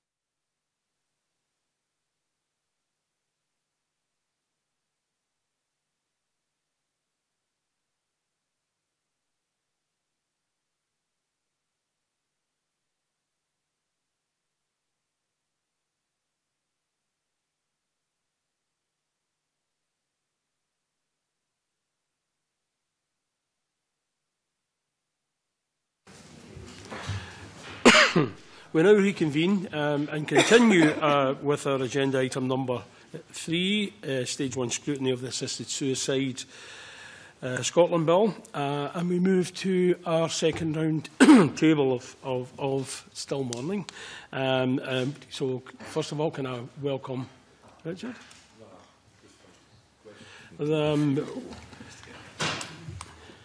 Threw me a bit there. Can I first of all welcome you all generally? My name is Duncan McNeill. I'm the MSP for Greater Inverclyde, convener of the Health and Sport Committee. Mary Neal, Dr Mary Neal is our advisor on the progress of this bill. I'm going to ask everyone, as I did in the previous session, to introduce themselves, and then we can move to our first question. Good morning, I'm Bob Doris, MSP for Glasgow, and I'm Deputy Convener of the Health and Sport Committee. Sheila McLean, Professor of Law and Ethics and Medicine at Glasgow University. Richard Lyle, MSP, Central Region. Catherine Farrelly, I'm a member of the Scottish Youth Alliance, and I'm also a carer for my mum who suffers from primary progressive multiple sclerosis. Richard Simpson, MSP, Mid-Scotland and Fife.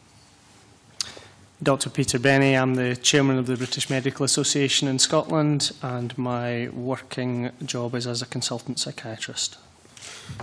Good morning, Colin Keir, MSP for Edinburgh Western. Sally Witcher, Chief Executive Officer of Inclusion Scotland. Mike Mackenzie, MSP, Highlands and Islands Region. Rhoda Grant, Highlands and Islands MSP. And good morning, I'm Dennis Robertson, MSP for Aberdeenshire West. Hello, I'm Tanith Mullen, the Parliamentary and Campaigns Manager for Parkinson's UK in Scotland. Nanette Milne, MSP for North East Scotland. Patrick Harvey, MSP for Glasgow, Member in charge of the bill. Right, thank you all for that. Welcome again. Can we move directly to our first question, which is from Bob Doris.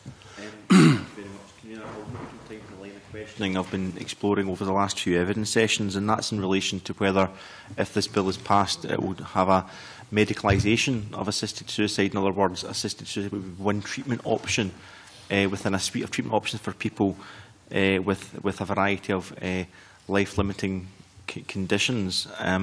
So I'd like some views on that in relation to whether they think that is the case or not, and what safeguards could be put in place if it is the case in relation to whether, and I used the example before, whether GPs or pharmacists or nurse specialists or whoever should initiate a conversation with someone who makes it known to them that, you know, I don't think I can go on, I can't cope with this pain. Should that then be presented at some point as a treatment option? And if it does, how does that medicalise assisted suicide and other conflicts in that can't be resolved? Or are there safeguards that can be put in place to ameliorate my concerns in relation to it? Dr Benny. I was kind of waiting for the microphone to come on, couldn't see if it was on or not. Yep. Maybe just start by stressing that in terms of the British Medical Association, we represent all branches of the medical profession, so that's GPs, hospital doctors, doctors in training, medical students and retired doctors. We've got clear policy against assisted dying, and we would also be very strongly of the opinion that if this legislation were to proceed, it must have some form of conscience clause in it. In terms of this broader question that Mr Doris is asking about, if the bill comes into law, does that in effect mean that a discussion about assisted suicide could potentially be seen as being a necessary part of a discussion of therapeutic options? It does seem to me clearly that that is a significant possibility from the bill. However, if, as we believe is essential, there's a strong conscience clause in it, then that leads to real difficulties in how that would play out in practice, because you would have a group of doctors who would be protected by law from becoming involved in the process of getting involved in all of the statements and declarations that would need to be made, and you'd have another group who would not be in that category. And I think that would make it very difficult to actually have the the kind of broad discussion about therapeutic options that doctors would always want to have. Professor McLean. Thank you, Chairman. I think in answer to that question, it is inevitable that this would have to be part of the ongoing discussion with patients about what their options were, in the same way as somebody coming into a clinician concerned about being pregnant and not wanting to be pregnant. Abortion is an obvious discussion that needs to be had. I think the point that Peter makes about some doctors not choosing to be involved in it is important, but again, to use the abortion analogy, which I hate to do, but I think it's relevant here, the British Medical Association itself, and I believe the GMC, have made it clear to clinicians that if they are not prepared to participate in a pregnancy termination, then they have an obligation to refer to another clinician who might be prepared to do so. And I would imagine very similar guidance would be issued in these circumstances. As to the question of medicalisation, the bill medicalises assisted dying by only authorising healthcare professionals to carry it out. So I don't think we can avoid the fact that it is medicalised, at least in terms of this bill. But it's medicalised only to the extent that it requires clinicians, where they are prepared to participate, to respond to the competent, genuinely felt, often repeated request of an individual patient who's made that decision. Anyone else? Bob?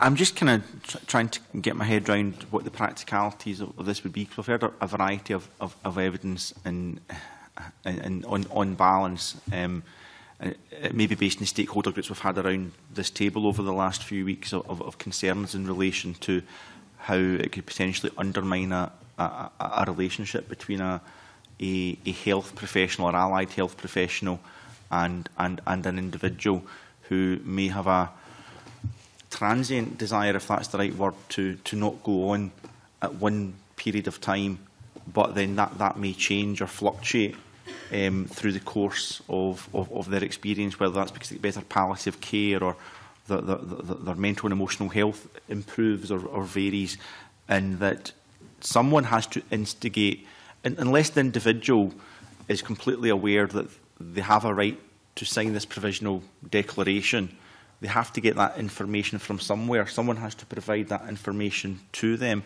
And what I asked the last panel was, you know, when this becomes a public health issue, and I suppose it would become a public health issue, there's public information campaigns, and you have to know where to go.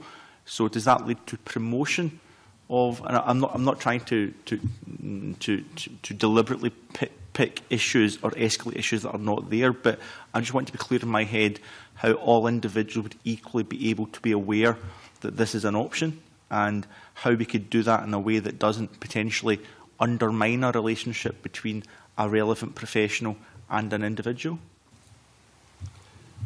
I'm going to give my apologies to Dr. Witcher and invite her in at this point, because she did try to catch my eye to the previous question. But if you would like to address the further question, that would also be helpful before I take the others. Right. I will do my best. I think one of the difficulties I have, though, is that in a way it's coming at it sort of further down the line when we have some objections to some of the more sort of fundamental starting points. But I think if I can pick up on your question about safeguards, I think one of the problems is that it's very hard to see where safeguards exist within the bill as currently drafted in very many respects. And you may want safeguards in very many respects. You might want safeguards to be clear about the particular groups you're targeting, when we've already heard about the number of the evidence from other countries about the expansion that ensues in terms of numbers and coverage. It could be in terms of how do you challenge where something has not happened as the bill intended, and the all-out cop-out clause, which basically says if it was done in good faith, if it was inconsistent and didn't go along with what we said, then that's fine. Now, how on earth are you going to prove that? The conversation that happens between a GP and an individual, who knows what goes on there? I mean, where's the evidence? How is anybody actually going to see what goes on in that situation? Ultimately, even if it were about bringing a case, would it ever be in the public interest? What would you ever have how would you know that relatives hadn't been pressurising that individual? There's so many issues, and partly it's to do with the fact that people may come to a view about the quality of their life, which is to do with factors like the experience of abject poverty caused by benefit cuts, huge cuts to social care provision. We heard from, I think earlier on about Oregon, where the reasons why people went down this road, it wasn't to do with pain, it was to do with things like loss of dignity. It was to do with things like not being able to enjoy life anymore. And a large proportion as well, it was a fear of being a burden. And I think the point we would want to make is that none of these are necessarily inevitable. There seems to be, we talked about medicalisation. Where there really is medicalisation in here is about this kind of a straightforward assumption that a person who has a medical condition, a life-shortening condition of some sort or another, must therefore have certain quality of life, and that medical professions are best placed to kind of judge that. The reality is that you could have a very severe impairment and experience a very good quality of life, a very slight impairment and experience a very bad quality of life, because what determines quality of life is not necessarily your condition, is to do with the kinds of services that you receive. Whether the services and support you get accord you dignity, autonomy, choice and control. Is to do with whether you have the money, whether you're demonised in the press about the kind of attitudes you encounter, the kind of culture. We've got examples of where people are, and it's not uncommon that people are having to survive in nappies overnight. There's a particular case taken around this particular subject. Some people earlier talked on about a civilised society. Now, the civilised society that we have today is one that thinks it's okay to leave people in that situation, that thinks it's okay for people to be, relying on food banks in order to survive. Let's think about this. Now, if that's what you confront, if that's what you confront as somebody who has a disability or an impairment, that's the reality of the life you experience, and is bullying in a care home, whatever it is, the fears and so on and so forth. The reality is going to be that, life's not going to look terribly attractive, is it? And maybe if you haven't got dignity, choice and control in the way that you live, well, dignity and choice and control about the way you die becomes really rather more important to you. But the point is, it's about getting, as the independent living movement has said repeatedly, is about getting dignity, choice and control in the way people live their lives, and supporting people to have the best quality life. So, talking about safeguards, if you take your foot off that particular brake, if you say, OK, well, it's fine for people, they'll make the decision. Think about governments where you have a situation that actually they're not particularly interested in supporting people to have a good quality of life because it costs a lot. Maybe their priority is about tax cuts for rather better off people. Well, it's one way of dealing with the pensioner time bomb, isn't it?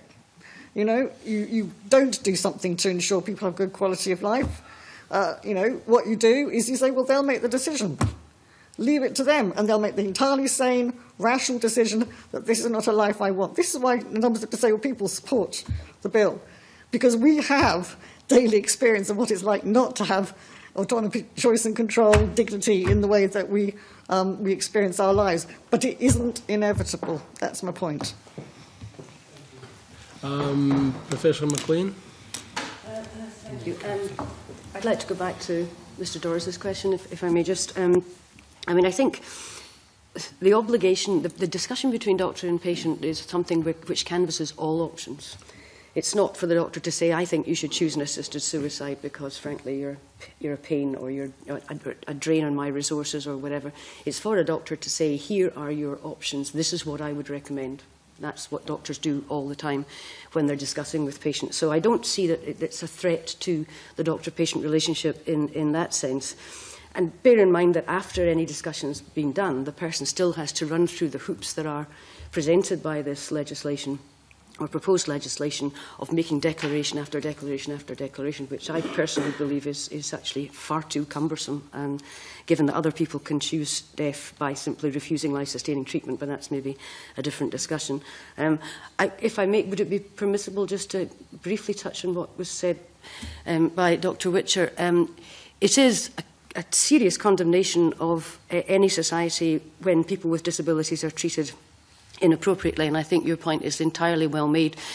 The question, the interesting thing though about Oregon is, that's used as an example quite regularly today, is that the vast majority of the people who opted for an assisted death in Oregon were cancer sufferers. Most of them were over 65, most of them were terminally ill with cancer.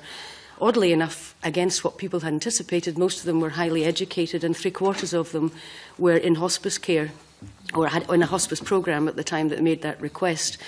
So I think we need to take the concerns of the disability lobby very, very seriously indeed, and something that we as a society need to look at. But whether this particular legislation would directly impact on this particular group of people more than others, I'm less sure. Catherine Farrelly. I just want to quickly come back to something that Sally says.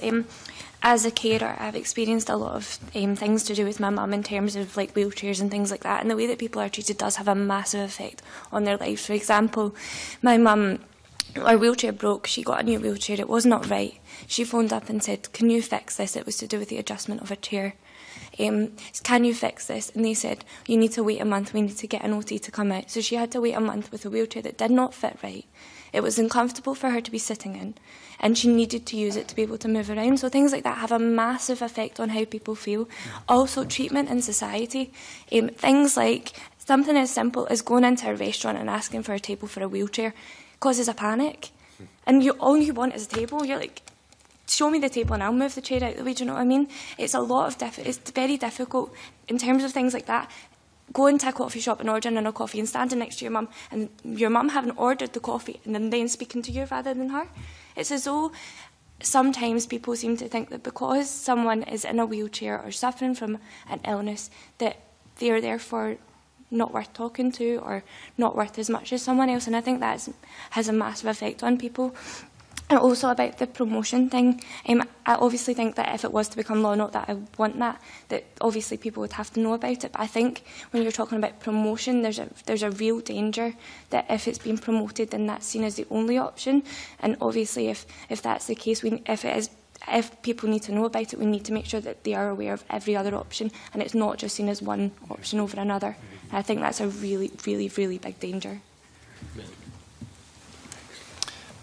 Just thinking further about this question of, does it potentially change the relationship between doctors and patients, the way in which doctors are perceived by patients if this bill or something similar comes onto the statute?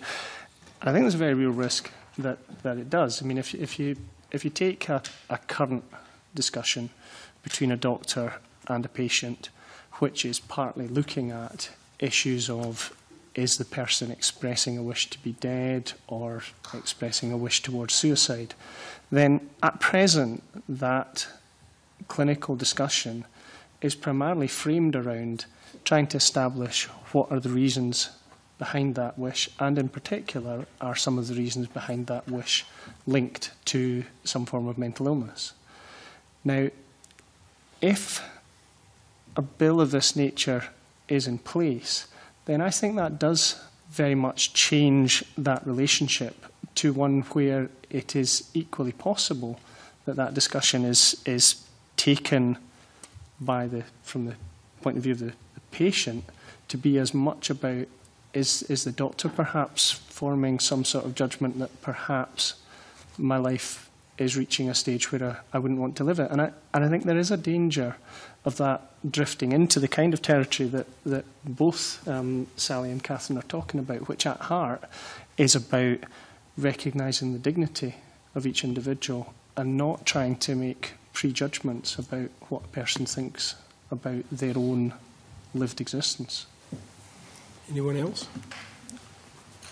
Rhoda? Just on this point, can I come in and ask about how a doctor would react, for instance, if someone came to them doctor was aware of that person, maybe wasn't very resilient, and they made a request for assisted suicide, the GP probably thinks, well, you know, given time and given support, they will not want. And I suppose this is the interaction with the suicide prevention as opposed to assisted suicide.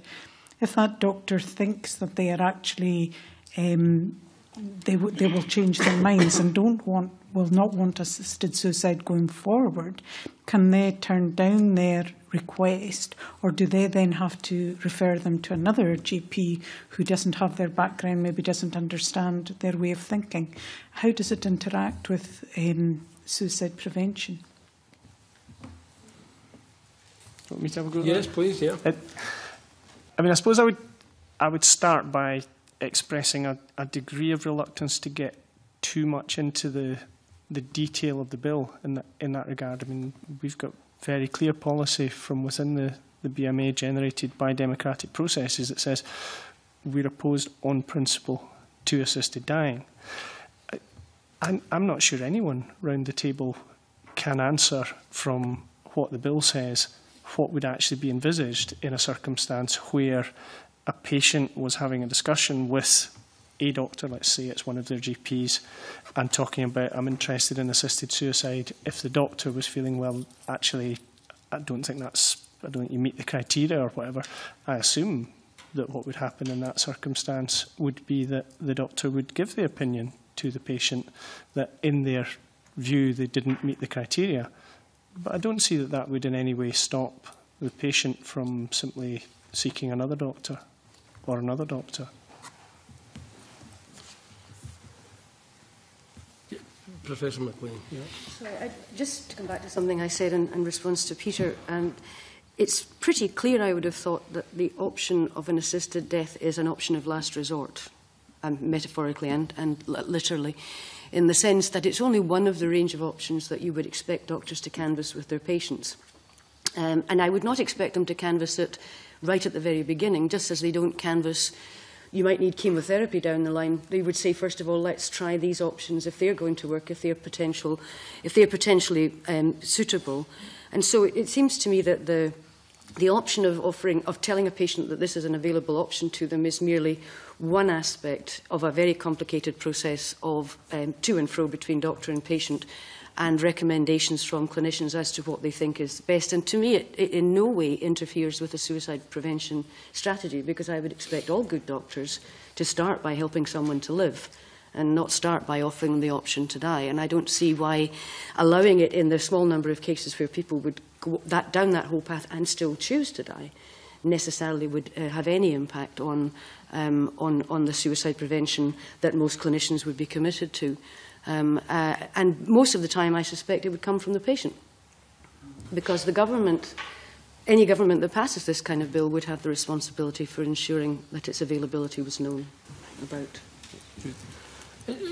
Just teasing that one out, just in the discussion this morning, I think, and recent weeks, autonomy, rights, a human right to suicide is a bit different from, the managing of a patient that you've just described, because ultimately there are people making the case that it's it's their right to do that, irrespective of this, almost irrespective of a wide range of circumstances where they would exercise that right, and ultimately it's their decision, not the doctor's decision. So how do you frame law that takes account of all of that and all the pressures that may or may not be on people? Well, I mean, that's what legislation around the world has already attempted to do, and in some cases, in many cases, seems to have done reasonably successfully. There is nothing coercive or anti-autonomous about advising people based on your own expertise about what it is that you could or could not do in these circumstances to alleviate your problems. That doesn't defeat autonomy. It simply helps people to make an informed decision as opposed to a random decision based on an impulse. So the engagement of the professional has an importance at that level, because what it does is to give people a level of expertise and knowledge about their condition and what can be done about it that they wouldn't necessarily have had they not seen a clinician at the time. So The person still acts autonomously if they make the ultimate decision, but they do it on the basis of as much information as the professional can supply them with about the range of options that's open to them, including palliative care, surgery, whatever it happens to be. And I would like to also just make a point about rights, if you don't mind. I know I'm talking too much, but I'm sorry about that. There is, as somebody said this morning, it makes no sense to talk about a right to die. You have an obligation to die, but you don't have a right to die. What people are arguing for is a right to choose, a right to act autonomously. And the cases in the European Court of Human Rights have been referred to already, but it's worth remembering that while they turned down Mrs. Pretty's request and Mrs. Purdy's request, they nonetheless did hold that Mrs. Pretty's Article 8 rights, that is the right to personal integrity, had been invaded by the policy of the United Kingdom government. So they recognised it as an issue about personal integrity and autonomy and choice, not as an issue about a right to die. I think we've got... Have we? Yep. Dr. Yes, Dr. Witcher then. And who? Thank you. Oh, right, I'll need to get I'd just like to come back on a couple of things. Firstly, in connection with doctors and their judgments about the quality of life that the people that they see have or do not have. I think as a disabled, well, certainly my experience and that of other disabled people, and this is anecdotal, is that whereas doctors, members of the medical profession may be very well placed to say things about your medical condition, your prognosis, your diagnosis, the fact that it is or isn't a life-shortening condition, that's one thing. But as I've said before, it is not the same thing as therefore being able to say that therefore your quality of life must be like this. There's, again, anecdotal evidence around do not resuscitate notices being put without consultation at the ends of people's beds without them knowing, because assumptions are made that person could not possibly wish to be resuscitated given the degree of impairment that they must experience. While these things happen, whilst there are those attitudes within the medical profession, then I think it's very worrying. It's more than worrying. It's alarming to think that people with those sorts of judgments could be having this kind of incredibly sensitive conversation with the person that they are wishing to advise. I would also say that disabled people, and yes, we are very directly affected by this. I think an earlier remark was that somebody wasn't sure that we were a kind of a key group that this is targeted at. Well, we certainly are, and you don't have to look very far within the explanatory memorandum to see where it refers to the likes of us, the likes of me. But it's the question is around, is it, we need to be able to trust our medical profession, that they want to, what's best for our lives, that they're not making these false judgments, that they're listening to what we say, and if the option, we need to be absolutely confident that any such suggestion is not driven by other considerations like the cost of the treatment, the cost of palliative care, or just maintaining somebody over many years with who has a life-shortening condition. The other point I wanted to make was about, yes, it is about autonomy, and it is about choice, and I know that this is what the bill is concerned to promote, but you have to consider what it is that causes people to make decisions. Coercion is very unlikely to take the form of somebody hitting you over the head with a blunt object. That's not what happens. It's so much more indirect than that. It's about the messages you get from your culture that surrounds you. You're part of that. You absorb the messages about your life being worth less, about being scroungers, about all the rest of it. You absorb messages about being a burden on the taxpayer. This isn't, you could say this isn't coercion, but the kind of the pressure that's around you, the kind of culture, alongside the fear of becoming disabled. I mean, there's so much, and a lot of, I think, of the support for this kind of bill is driven by a profound fear of becoming disabled, of ageing, of becoming ill. And what we need to be doing here is not say, okay, well, let's make it easier for people with that profound fear to end their lives or to feel confident they could to this terrible thing happening. It's not terrible being disabled at all necessarily. You have a very good quality of life, believe me.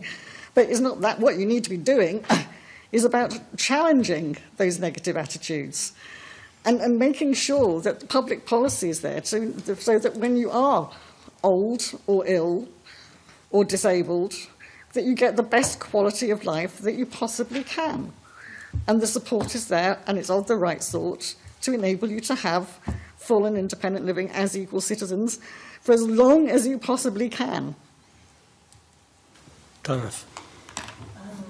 I think I need to preface my remarks by being very clear that Parkinson's UK neither supports nor opposes a change in the law, so my comments need to be taken with that in mind. I was interested in the conversation about the doctor-patient relationship and the difficulty of having these conversations. And it seems to me that in the experience of lots of people with conditions like Parkinson's, this reluctance to raise these issues already exists in relation to conversations about decisions to refuse treatment, conversations about potential loss of capacity as the condition progresses, that sometimes I have heard clinicians say that they don't want to raise it because they don't want to appear to have written somebody off. And what we see in the charity is how that stops people from being able to make decisions at a time when they're able to make decisions. And I just noticed that those concerns about seeming to write people off, those concerns about potentially saying to somebody, it's not looking good, are already existing to inhibit conversations which may be helpful to people as they face their life with a degenerative condition. So it seems to me that the committee needs to think about whether there's a difference between the conversation about assisted dying and other conversations about the reality of life with a condition which is deteriorating over time that people are already facing. Catherine Farrelly. To come back to something that Sally said about coercion, I definitely agree. I think that the way that people are treated has a massive effect on how they feel. And again, as I said before, there are a lot of things going on in society that make people feel that they're not worth things. And obviously everyone is worth something. Everyone is worth the same, and everyone should be treated like that. I think that in terms of support for people who have conditions, that it's not always there. And I'm not saying that there isn't amazing support, but it's not always there, and it's not always easy to access. Also, support for the people that are looking after them isn't always easy to access, and I've discovered this myself when I've been struggling. It's not always that easy to access, and it's not always easy to get support, and not always easy to get the right support. And I think that that needs to be there. No matter what, we need to make sure that people are being reassured that they're going to be looked after, they're going to be cared for, they're going to get the best quality of care. And if they need something, there's going to be someone that they can phone and say, look, I need this, and they know that they're going to try and get it for them. Because being in a position where you're stuck and you can't do anything about it, and you need someone to help you, and them not being there has such a massive effect on someone's life, and especially for those around them as well. And that, again, will have an impact on how they're being treated, and by society as well. People with these sort of conditions aren't always being treated the way that they should, and that's ridiculous. They definitely should be treated with respect, and they should be counted among everyone else. Even just because someone has a condition doesn't make them worth any less than anyone else, and they need to be treated with respect, with care, and things as simple as moving things out the way so that a wheelchair doesn't wreck a shop makes an incredible difference to how people feel. I'll mark you down, Dennis, but I've got Richard Lyle. I think basically the situation, and I'll go back to Professor Sheila McLean. I'd like to know the panel, and I want your own individual views. We all agree, we all wish to hold on to our loved ones as long as we possibly can. We've all had situations, unfortunately, where people have died, and we wish we could have told them this, that, or whatever. But shouldn't we also respect their right to choose to die if they want to die? We had the situation earlier that a nurse was sitting holding someone's hand, and they have to face that day in, day out. So when people want to die, shouldn't, and I've consistently asked this question the last couple of weeks, shouldn't we allow people the right to die? your own individual views.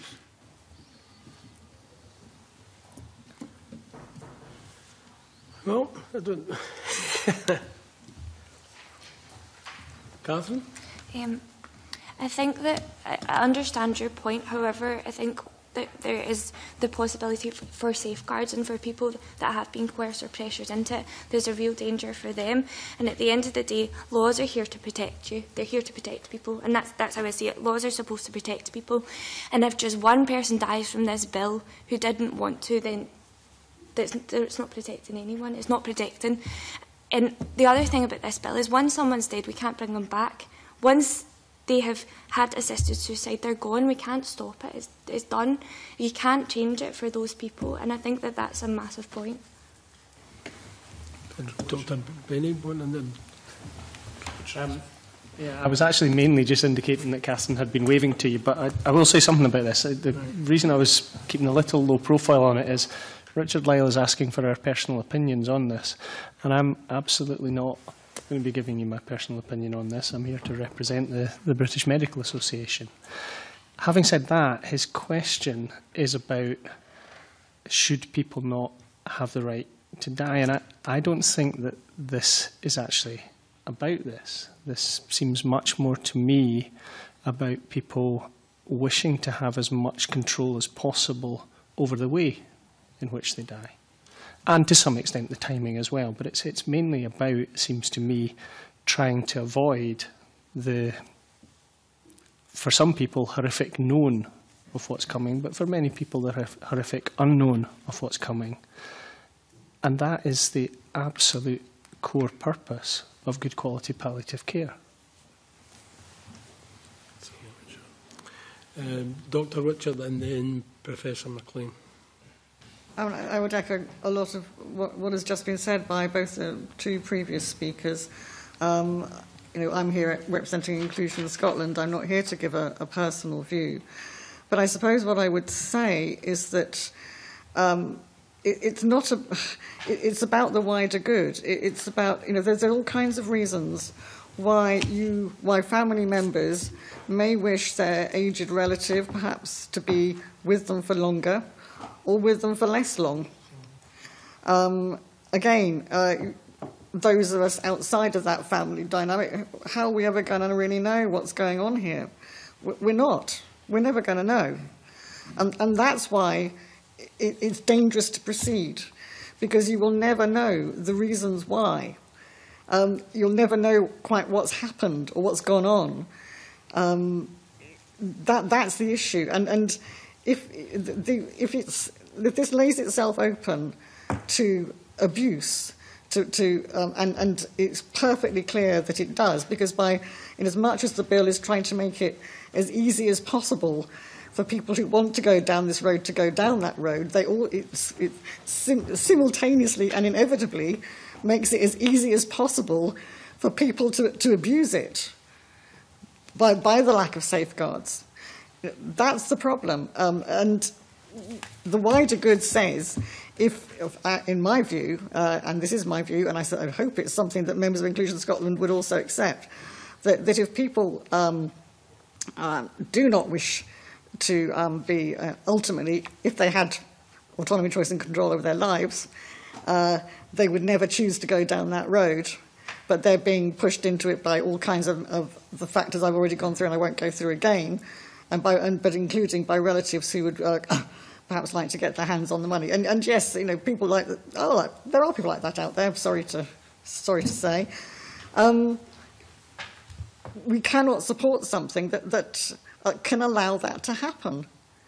You know, as a previous speaker said, if you know, one person is assisted not to die, but is instead it's assisted murder, in effect. That can't be allowed to happen in a civilised society. Professor McLean. Those things, and the first thing to say is that so-called liberal Western democracies, like we claim to be, are based on a kind of million principle, which is that the state should not interfere to prevent people from exercising their free will unless they can show that there's harm, rather than the other way around.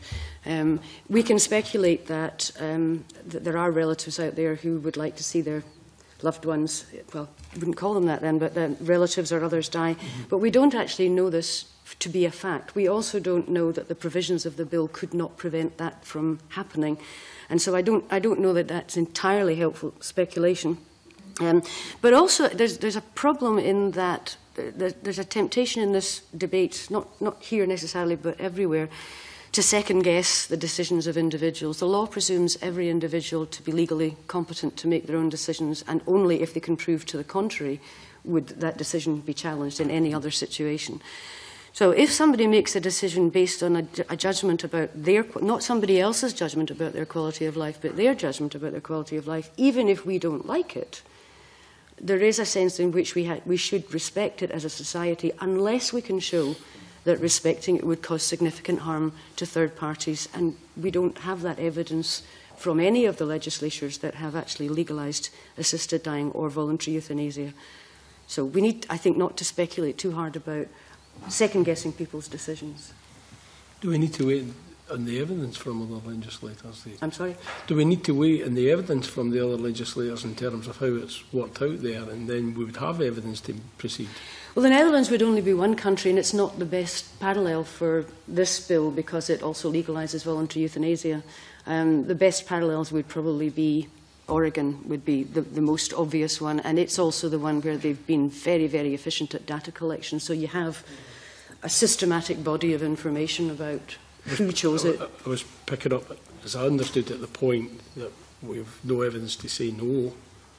Even in the If we've got no evidence to say no, where is the evidence to say yes? Well, that's my point, that if you base your society on a kind of million approach, which we theoretically do, then the state has to prove that it has a right to intervene in people's freedoms rather than the individuals having to prove that they've got a right to make their own decisions. Dr. Whitchard. I would not claim to be an expert in this, but it's certainly my understanding that in Oregon it's specifically around terminal illness. Is that not correct? Oregon, the law is specifically around terminal illness. Is that not correct? No, well, you have to show that you're terminally ill, which is one of the potential provisions in this bill. In Belgium, you can also be intolerably ill. And again, the interesting thing about Belgium is that when they legislated for assisted dying, they simultaneously made it an absolute right of every citizen to have access to palliative care. The point would be that this goes very, very far beyond terminal illness, the current bill. I don't therefore feel that the Oregon is necessarily a very helpful comparison. Dennis Robertson.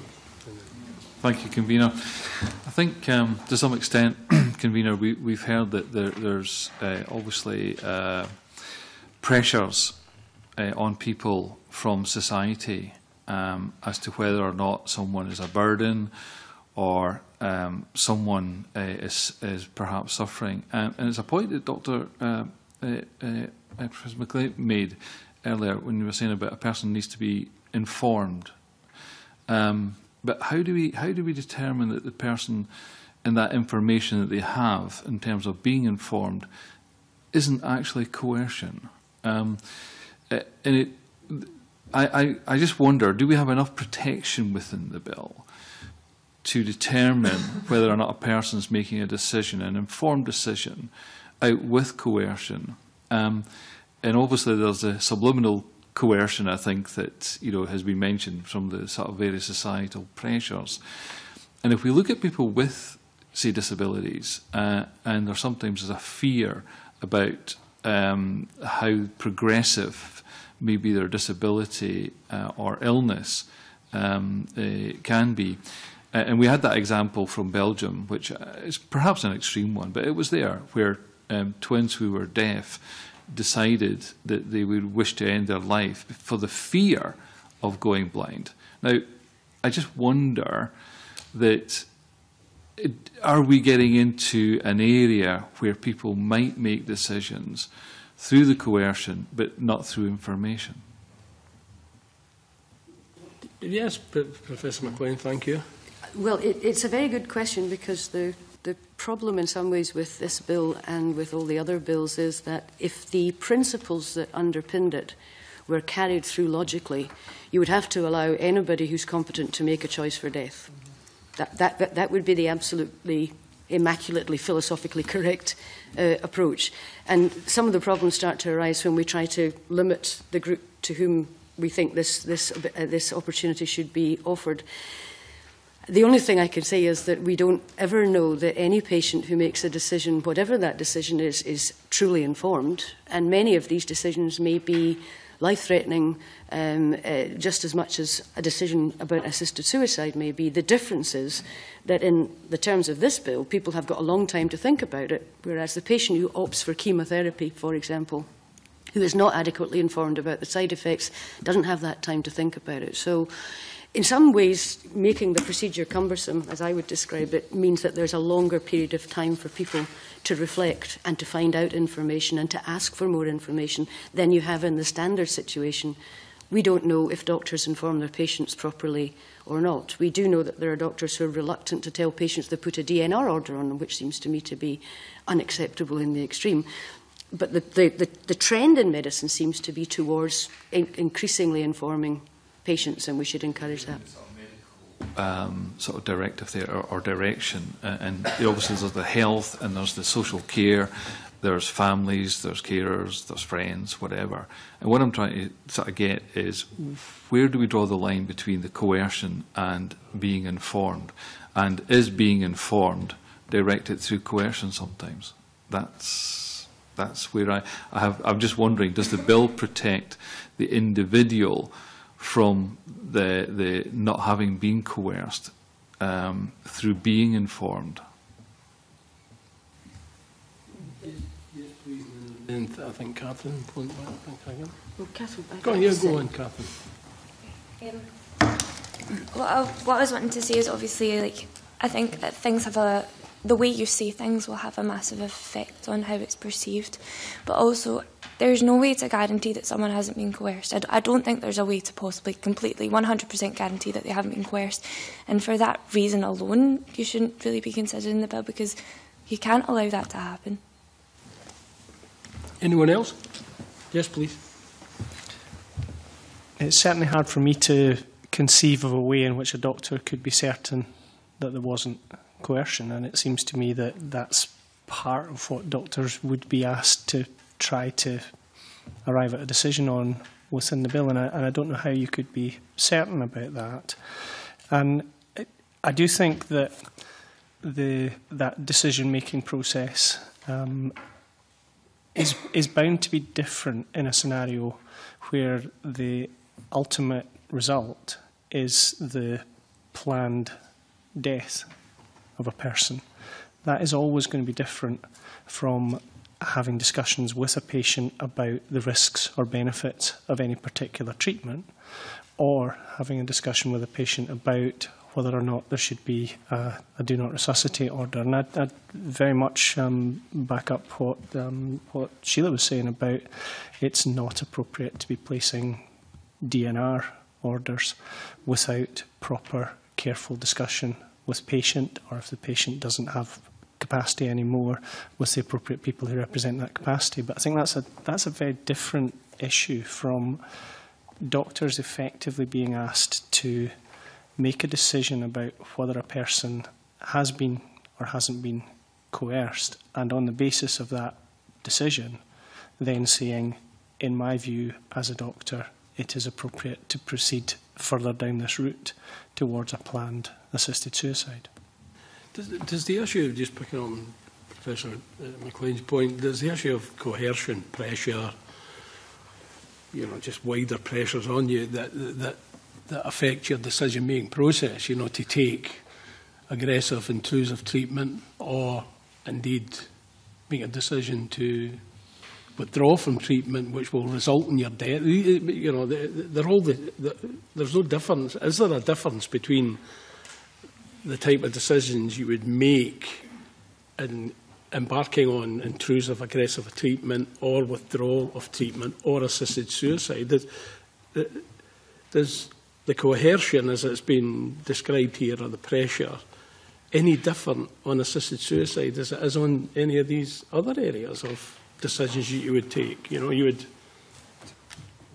would maybe be taking a decision to take that aggressive treatment, not for yourself, but apprehensive of it, but as an instinct of survival to try and keep your family together, or you know, the last chance. You know, I'm just trying to, is there that principle of coercion or pressure on people to take any of these decisions any different from the pressure it would be on someone to take a decision to seek assisted suicide?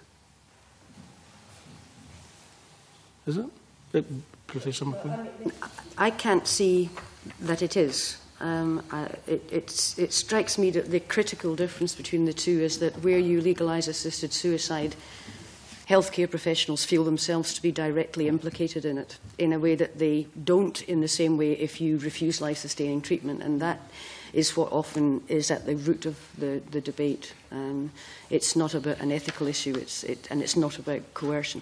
One thing that isn't in the bill, and it just occurred to me when we're talking, if there, as you probably know, in England and Wales, if a decision is made that doctors want to remove assisted nutrition and hydration from a patient in a permanent vegetative state, the House of Lords, as it then was, indicated that required a court to judge that that was the right decision. The Court of Protection in England and Wales performs that function as it does in the cases of like Tony Nicholson and so on.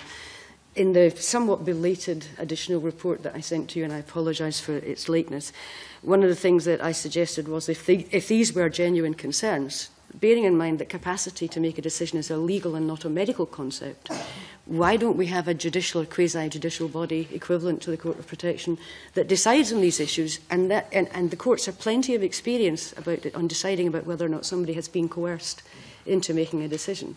That maybe that would provide the kind of ultimate safeguard that people seem to be looking for. Anyone else? Richard? Oh, sorry. I don't I'm assuming me. Dr. Richard. It's okay, I don't take it personally, but I might if you continue. Just quickly to come back on the point around whether, if I've understood correctly, the question around whether merely being informed could be construed as coercive, and whether sufficient protections within the bill to prevent that. I think it's impossible to, well, the short answer is no, there aren't sufficient protections. Something as simple as tone of voice could be construed in a certain way. You don't know how things are going to be received. And, of course, being informed about something, it becomes very close to how are you supposed to interpret that? And people will interpret it differently. So it's perfectly clear the safeguards are not there to prevent that from happening. But to come to the point which I think you were making around, is coercion any different in these different sort of situations, or does it not apply in one situation or another situation, or more so in one than another?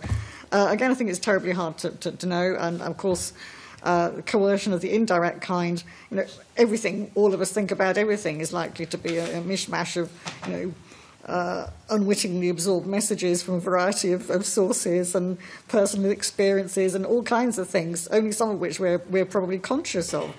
So it's very hard to kind of pull out where an attitude or a feeling about your worth is directly to do with something that is legitimately what you feel and think, or is it whether it's something that has been foisted upon you in an indirect means. But I suppose the difference between this kind of legislation and other forms of ways in which people might choose to end their lives. Firstly, it's about it giving out a very clear message that this is not just politically legitimised and legally legitimised, but socially legitimised.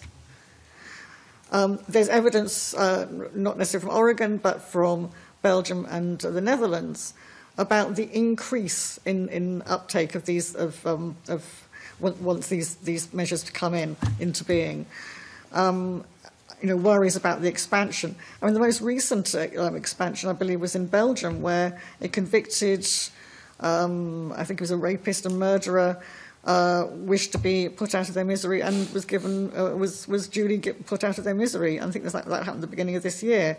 So you're starting to see, it's not even just children. We're starting to see it kind of move into all kinds of different categories, and I think it's the problem is that you and I think in the previous session talked about the change in almost like kind of culture in the medical profession and socially, where it becomes almost, well, that's what you do, and if it becomes, if you feel like your life is worthless, well, that's your right to kind of put an end to it. But conversely, we have all this sort of emphasis on suicide prevention. And why is it? I mean, how are we going to disentangle that one? I mean, I certainly can't do it here and now, but I think that there's some important points there. Other angles around the link between suicide and deprivation. And I think one of the more spurious arguments around this is this bill is about it opening up the opportunity for people to end their lives, those who can't afford to go to Switzerland. I think that's particularly and links between deprivation and suicide as anyway being clearly defined. So there are some very, very big questions here around how the implications, where this could lead, what it is. And I think, again, a previous speaker said it's not about a slippery slope. It's quite purposeful. There's a campaign in Holland, I believe, which is seeking to make this available to anybody over the age of 70.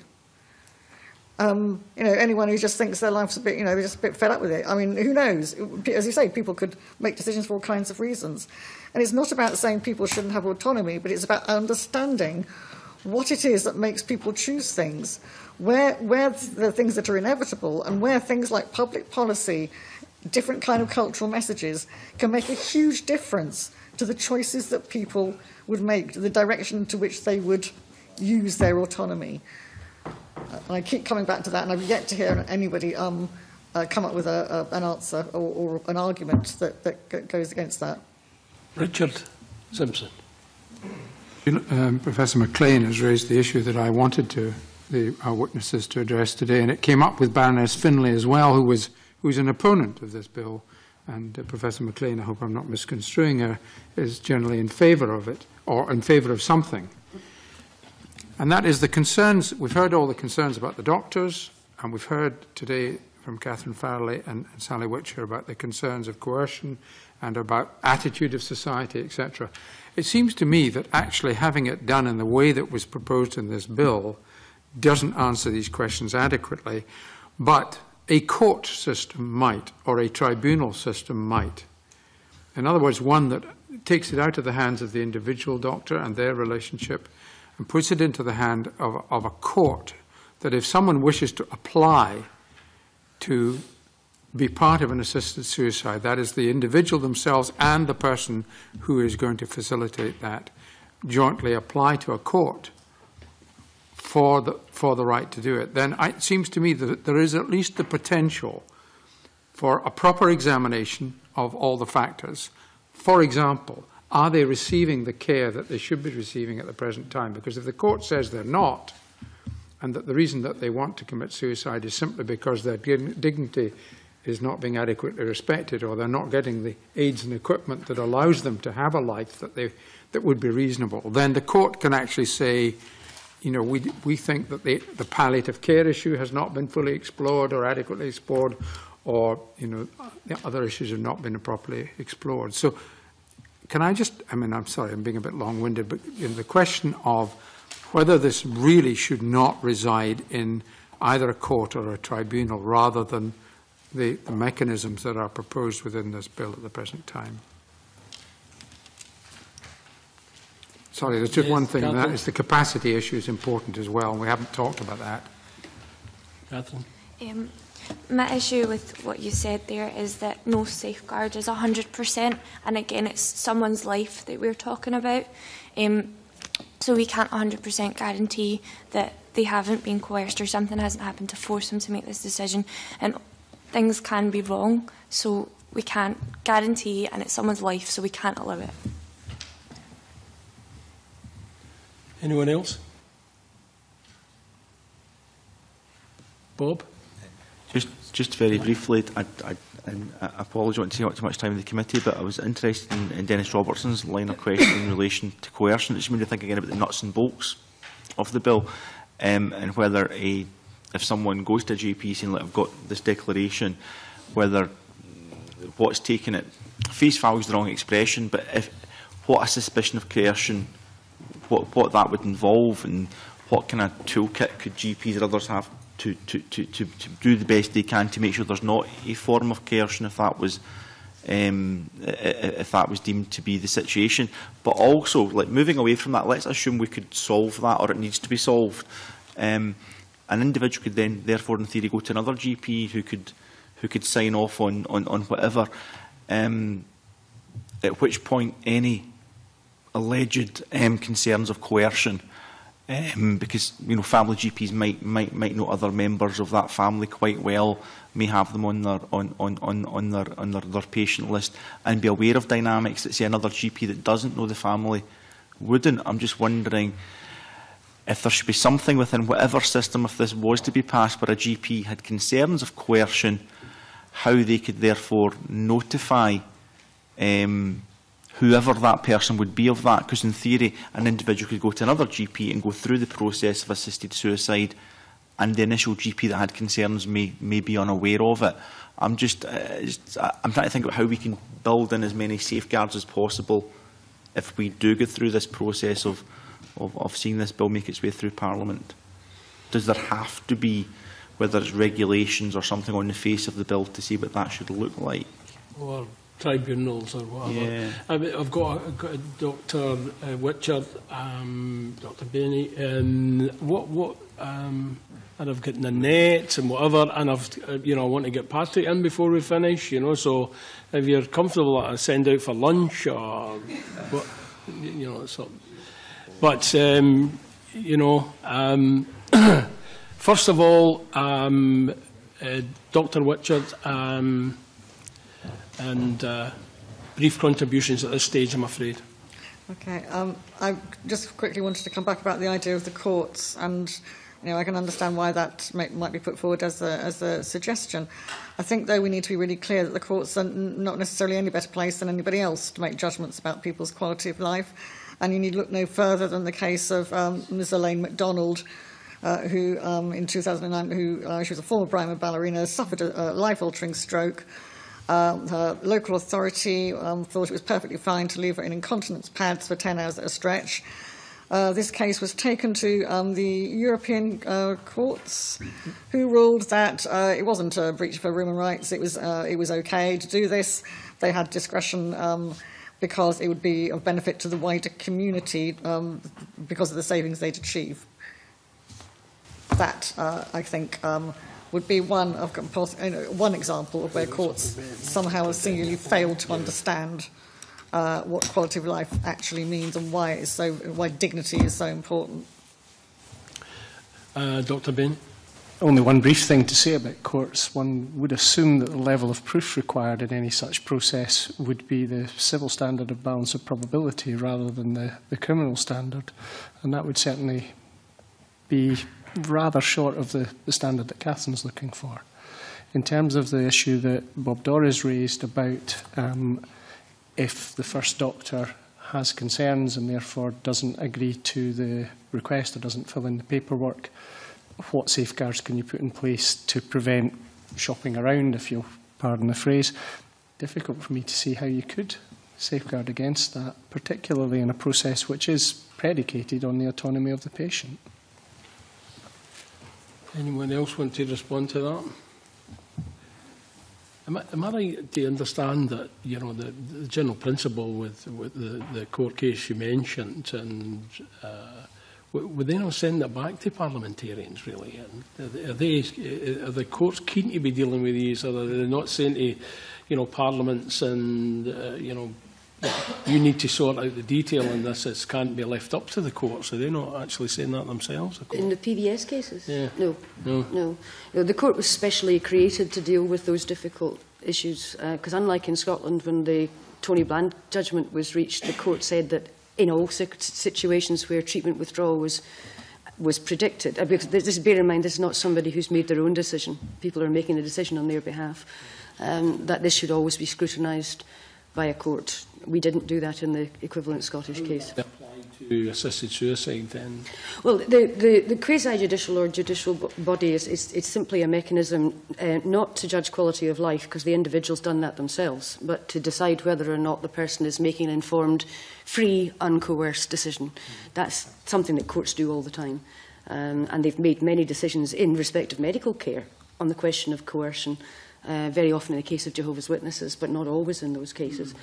So it's merely a thought that if people are sufficiently concerned that individuals can't make up their own minds, and I think they can, but if people don't believe that, then that is one route to providing the kind of reassurance that somebody will have scrutinised the quality of the decision over and above the GP if we think it's necessary to second-guess people's original choices. Would the courts not then probably try to gain some obviously professional opinion? So therefore the courts may go back to, say, getting a psychiatric assessment done and maybe other reports to try and enable them to come to a decision. So it would be prolonged, protracted, and I'm just wondering, you know, whether or not the mechanism they would use is something that we could maybe build into the bill in the first instance, that every person requires maybe a psychiatric assessment. It's not by any means my preferred option. I merely make the point that it is one potential mechanism to ensure that some of the concerns that have been raised can be met head-on. It does at least ensure that the test of capacity, which is a legal test, as I keep saying, not a medical test, is adequately addressed, and so we are sure that somebody is competent, and we are sure that somebody is freely making a decision, in as much as anyone makes a free decision. And that's one way of testing the validity of the actual ultimate choice that is made. But it's not the only way. I don't think it's necessary, but it is a possibility. Tana?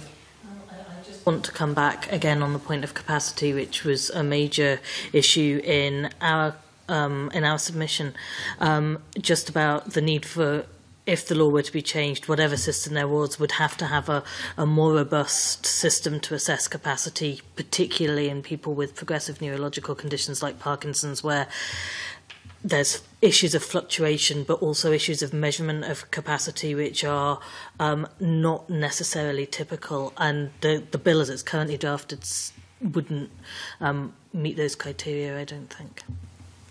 Nanette, and then I'm going to go to Patrick with the permission of the Committee. Okay, thank you. Just briefly to touch on something that hasn't been dealt with today at all, and that's the role of the licensed facilitator, and particularly the sort of interaction between the facilitator and the health professionals, because presumably this person is someone who's not well known to or has no interest in inverted commas in the patient's or the person's future.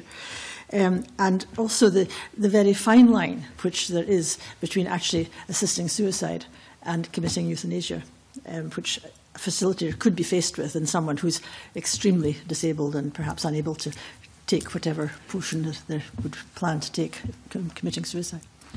Any comments around the table on that one? Any takers on that one?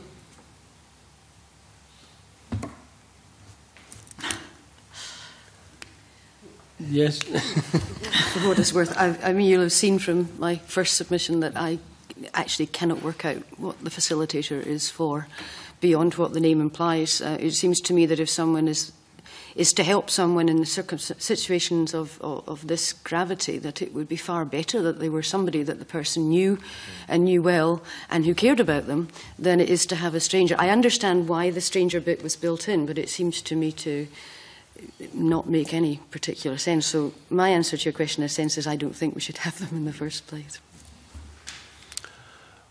Okay. I'm just looking here. Patrick? Thank you very much, Convener. If I could pick up, first of all, just one simply factual matter with Dr. Benny. You explained the BMA's position, and at one point I think you said that that's a policy generated by the democratic process within the BMA. My understanding is that the BMA hasn't yet asked its full membership for a position on this, and in fact has voted on a few occasions not to do so. Could you tell me, am I wrong in that? Has the full membership been asked for a range of opinions, and if so, what is the balance of opinion within the BMA's membership? Okay. Either on this bill or on the general principle? It's on the general principle. This specific bill has not been put to any BMA democratic process. How the BMA determines its policy is at our annual representative meeting, which is roughly analogous to the national political parties' annual conferences. And at that meeting, on several occasions over the past 10 years, there have been debates on various issues around assisted death, euthanasia. We've got all of the policy and can share all of that with you at a later stage if necessary. It's probably helpful to almost declare, I suppose, as an interest rather than a conflict of interest, that one of my previous roles within the association was to be the chairman of that annual representative meeting, and so I've actually chaired 6 of the annual ethics debates on various ethical matters, and several of them were dealing with issues of assisted death and assisted suicide. Now, throughout that process, on one occasion, I think in 2006, the policy that was arrived at after considered debate was to take a position of neutrality, not to take a decision either way. But that policy was reversed again by the democratic process the next year. And for all the rest of the time, we have had very clear policy that I outlined before. Now, of course, and this was touched on in the first session as well, of course that doesn't mean that every single of the 150,000 plus members of the British Medical Association is opposed to assisted death. But we are quite confident that the majority are. You asked, have we put this question to the entire membership in an opinion poll or a questionnaire? No, we haven't. And we touched on an issue with one of our sister organisations before, when they did so, getting a very small percentage response from their overall membership.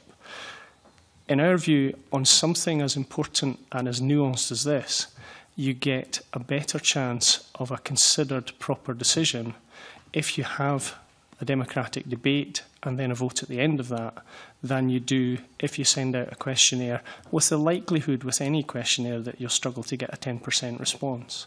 And so we effectively formulate our policy, it seems to me, in much the same way that most national political parties do, and in a way that is steeped in democracy.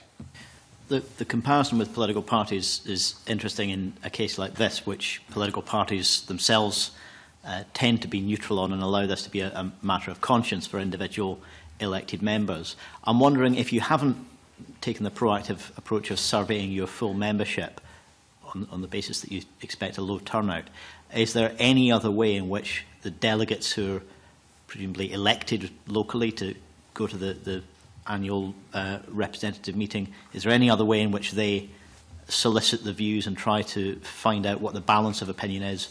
There must be some way of determining what the balance of opinion is. Well, there's 2 points about that. The first is about how the representative meeting works, and the second is about the other process that we've just put in place. I'll get to that in a minute. In terms of the representativeness of those who attend the meeting, they are specifically intended to represent the constituencies that they've come from, and so they are asking for opinion from the broader swathe of doctors out there.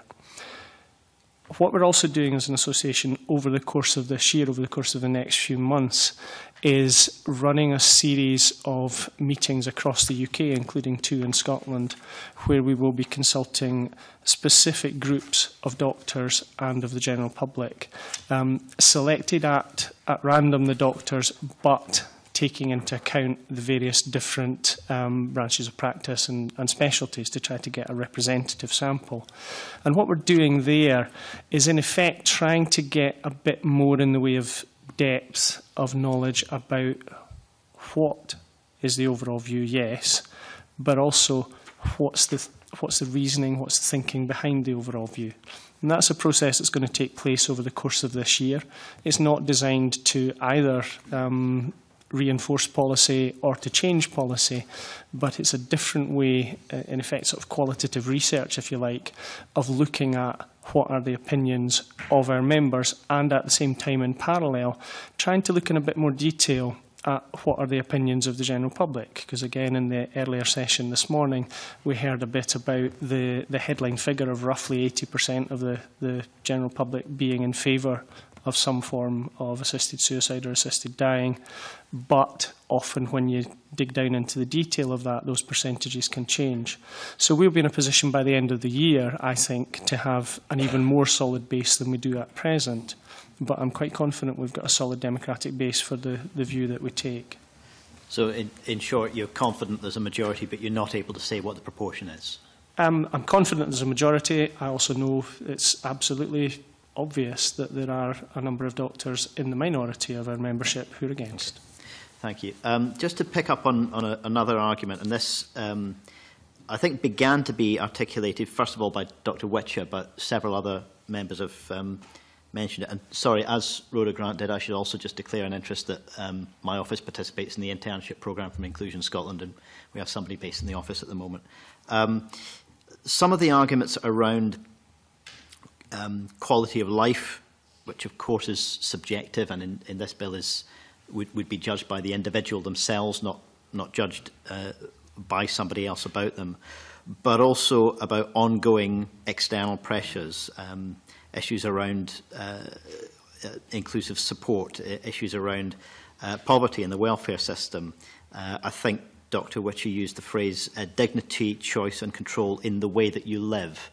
I'm just wondering whether the witnesses generally perceive this as a categorical distinction between people for whom that's an ongoing pressure, or set of ongoing pressures in their lives, and those for whom, even with the best public attitudes, the best quality of services, it's reached beyond the point where someone is able to exercise dignity, control and choice in the way that they live because they are dying. Acknowledging that this bill includes quite a broad spectrum of scenarios, is there a categorical distinction that witnesses would see between the issues that are raised in relation to people who are living and people who are actually dying and wishing to take control of the means or the timing of that death? Any of the panel witnesses wish to respond to that? Dr. Witcher? Yeah. Yeah, fine. Is there a categorical difference? No, not really, because I think I would reject the idea that dignity becomes an impossibility at any point with palliative care, with the right support, so on and so forth. And I think dignity is absolutely critical here. Yes, it's a continuum. And yes, there are degrees that will be possible, no doubt, in terms of what people can effectively do. But I think the point is, though, that and I think the more important point around this and the distinction is that if you don't have dignity, choice and control when it comes to how you live your life, then the attraction of having dignity, choice and control in terms of how you go about your death is increased, because otherwise you are, and as I said with Oregon, it's very clear that those sorts of reasons are the reasons. It is about dignity, choice, control. That's what causes people to go for it rather than things like pain and suffering primarily. So I think that's what I would say. Are we as a society prepared to just say, okay, there's going to be once you get to a certain stage, and that's bearing in mind that stage could shift with public policy, where beyond which actually you're not going to get choice and control, and dignity isn't going to be possible. I mean, I'm reluctant. In fact, I'm not prepared to accept that.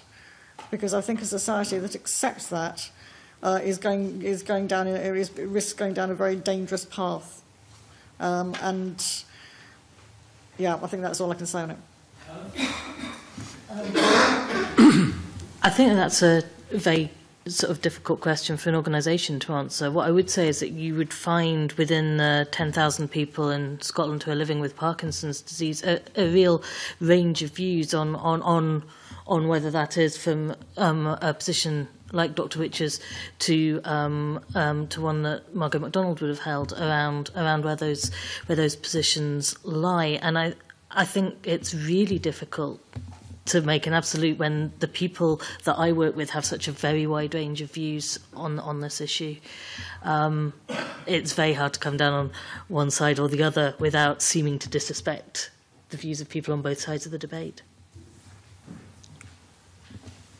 Anyone else? Patrick?